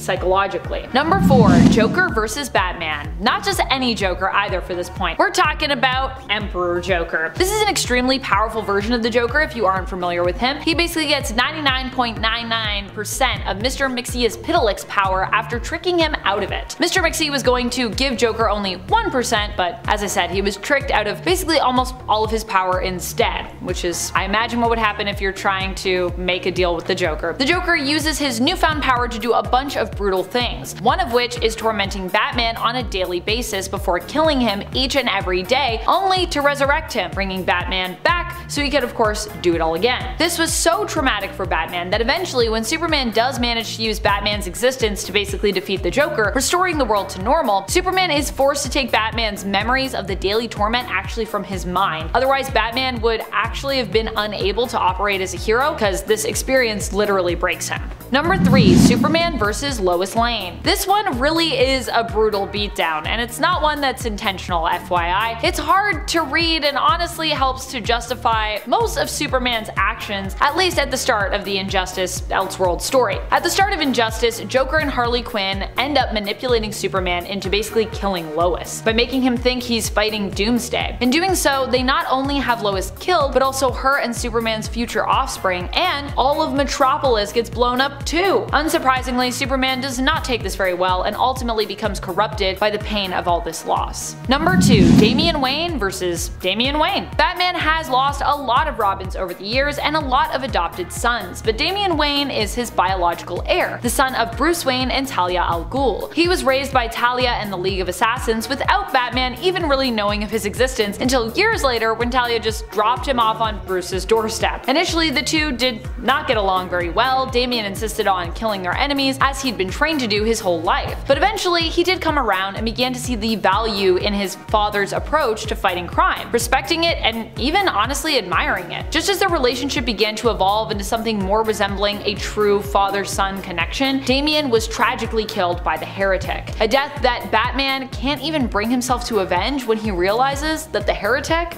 is Damian's clone. Number 1. Mera vs. Aquaman. Mera and Aquaman are often presented as being romantic partners, and sometimes as a crime-fighting Atlantean duo as well. However, this doesn't mean they never fight, especially when things get really comic booky. And during the Blackest Night, things did get really comic booky, and they actually had some really good reason to fight. At that time, Aquaman had been possessed by the Black Lanterns, joining their forces, and Mera was driven into a rage by the death of last standing family member Tempest, causing her to become a Red Lantern. One of the coolest bits of character development for her, which allowed Mera to really tap into, I would say, years of bubbling rage. Talk about a woman and her power. During one page in Green Lantern issue number 50 from the 2005 volume of the series, Mera takes on the deceased Aquaman, and when he attempts to emotionally manipulate her to basically win her over, trying to distract her from her rage by attempting to bond with her over the loss of their son, ultimately it fails. Mera frightens him off masterfully by responding, "I've never wanted children," before seemingly defeating both of the undead that are confronting her here with her liquid napalm blood.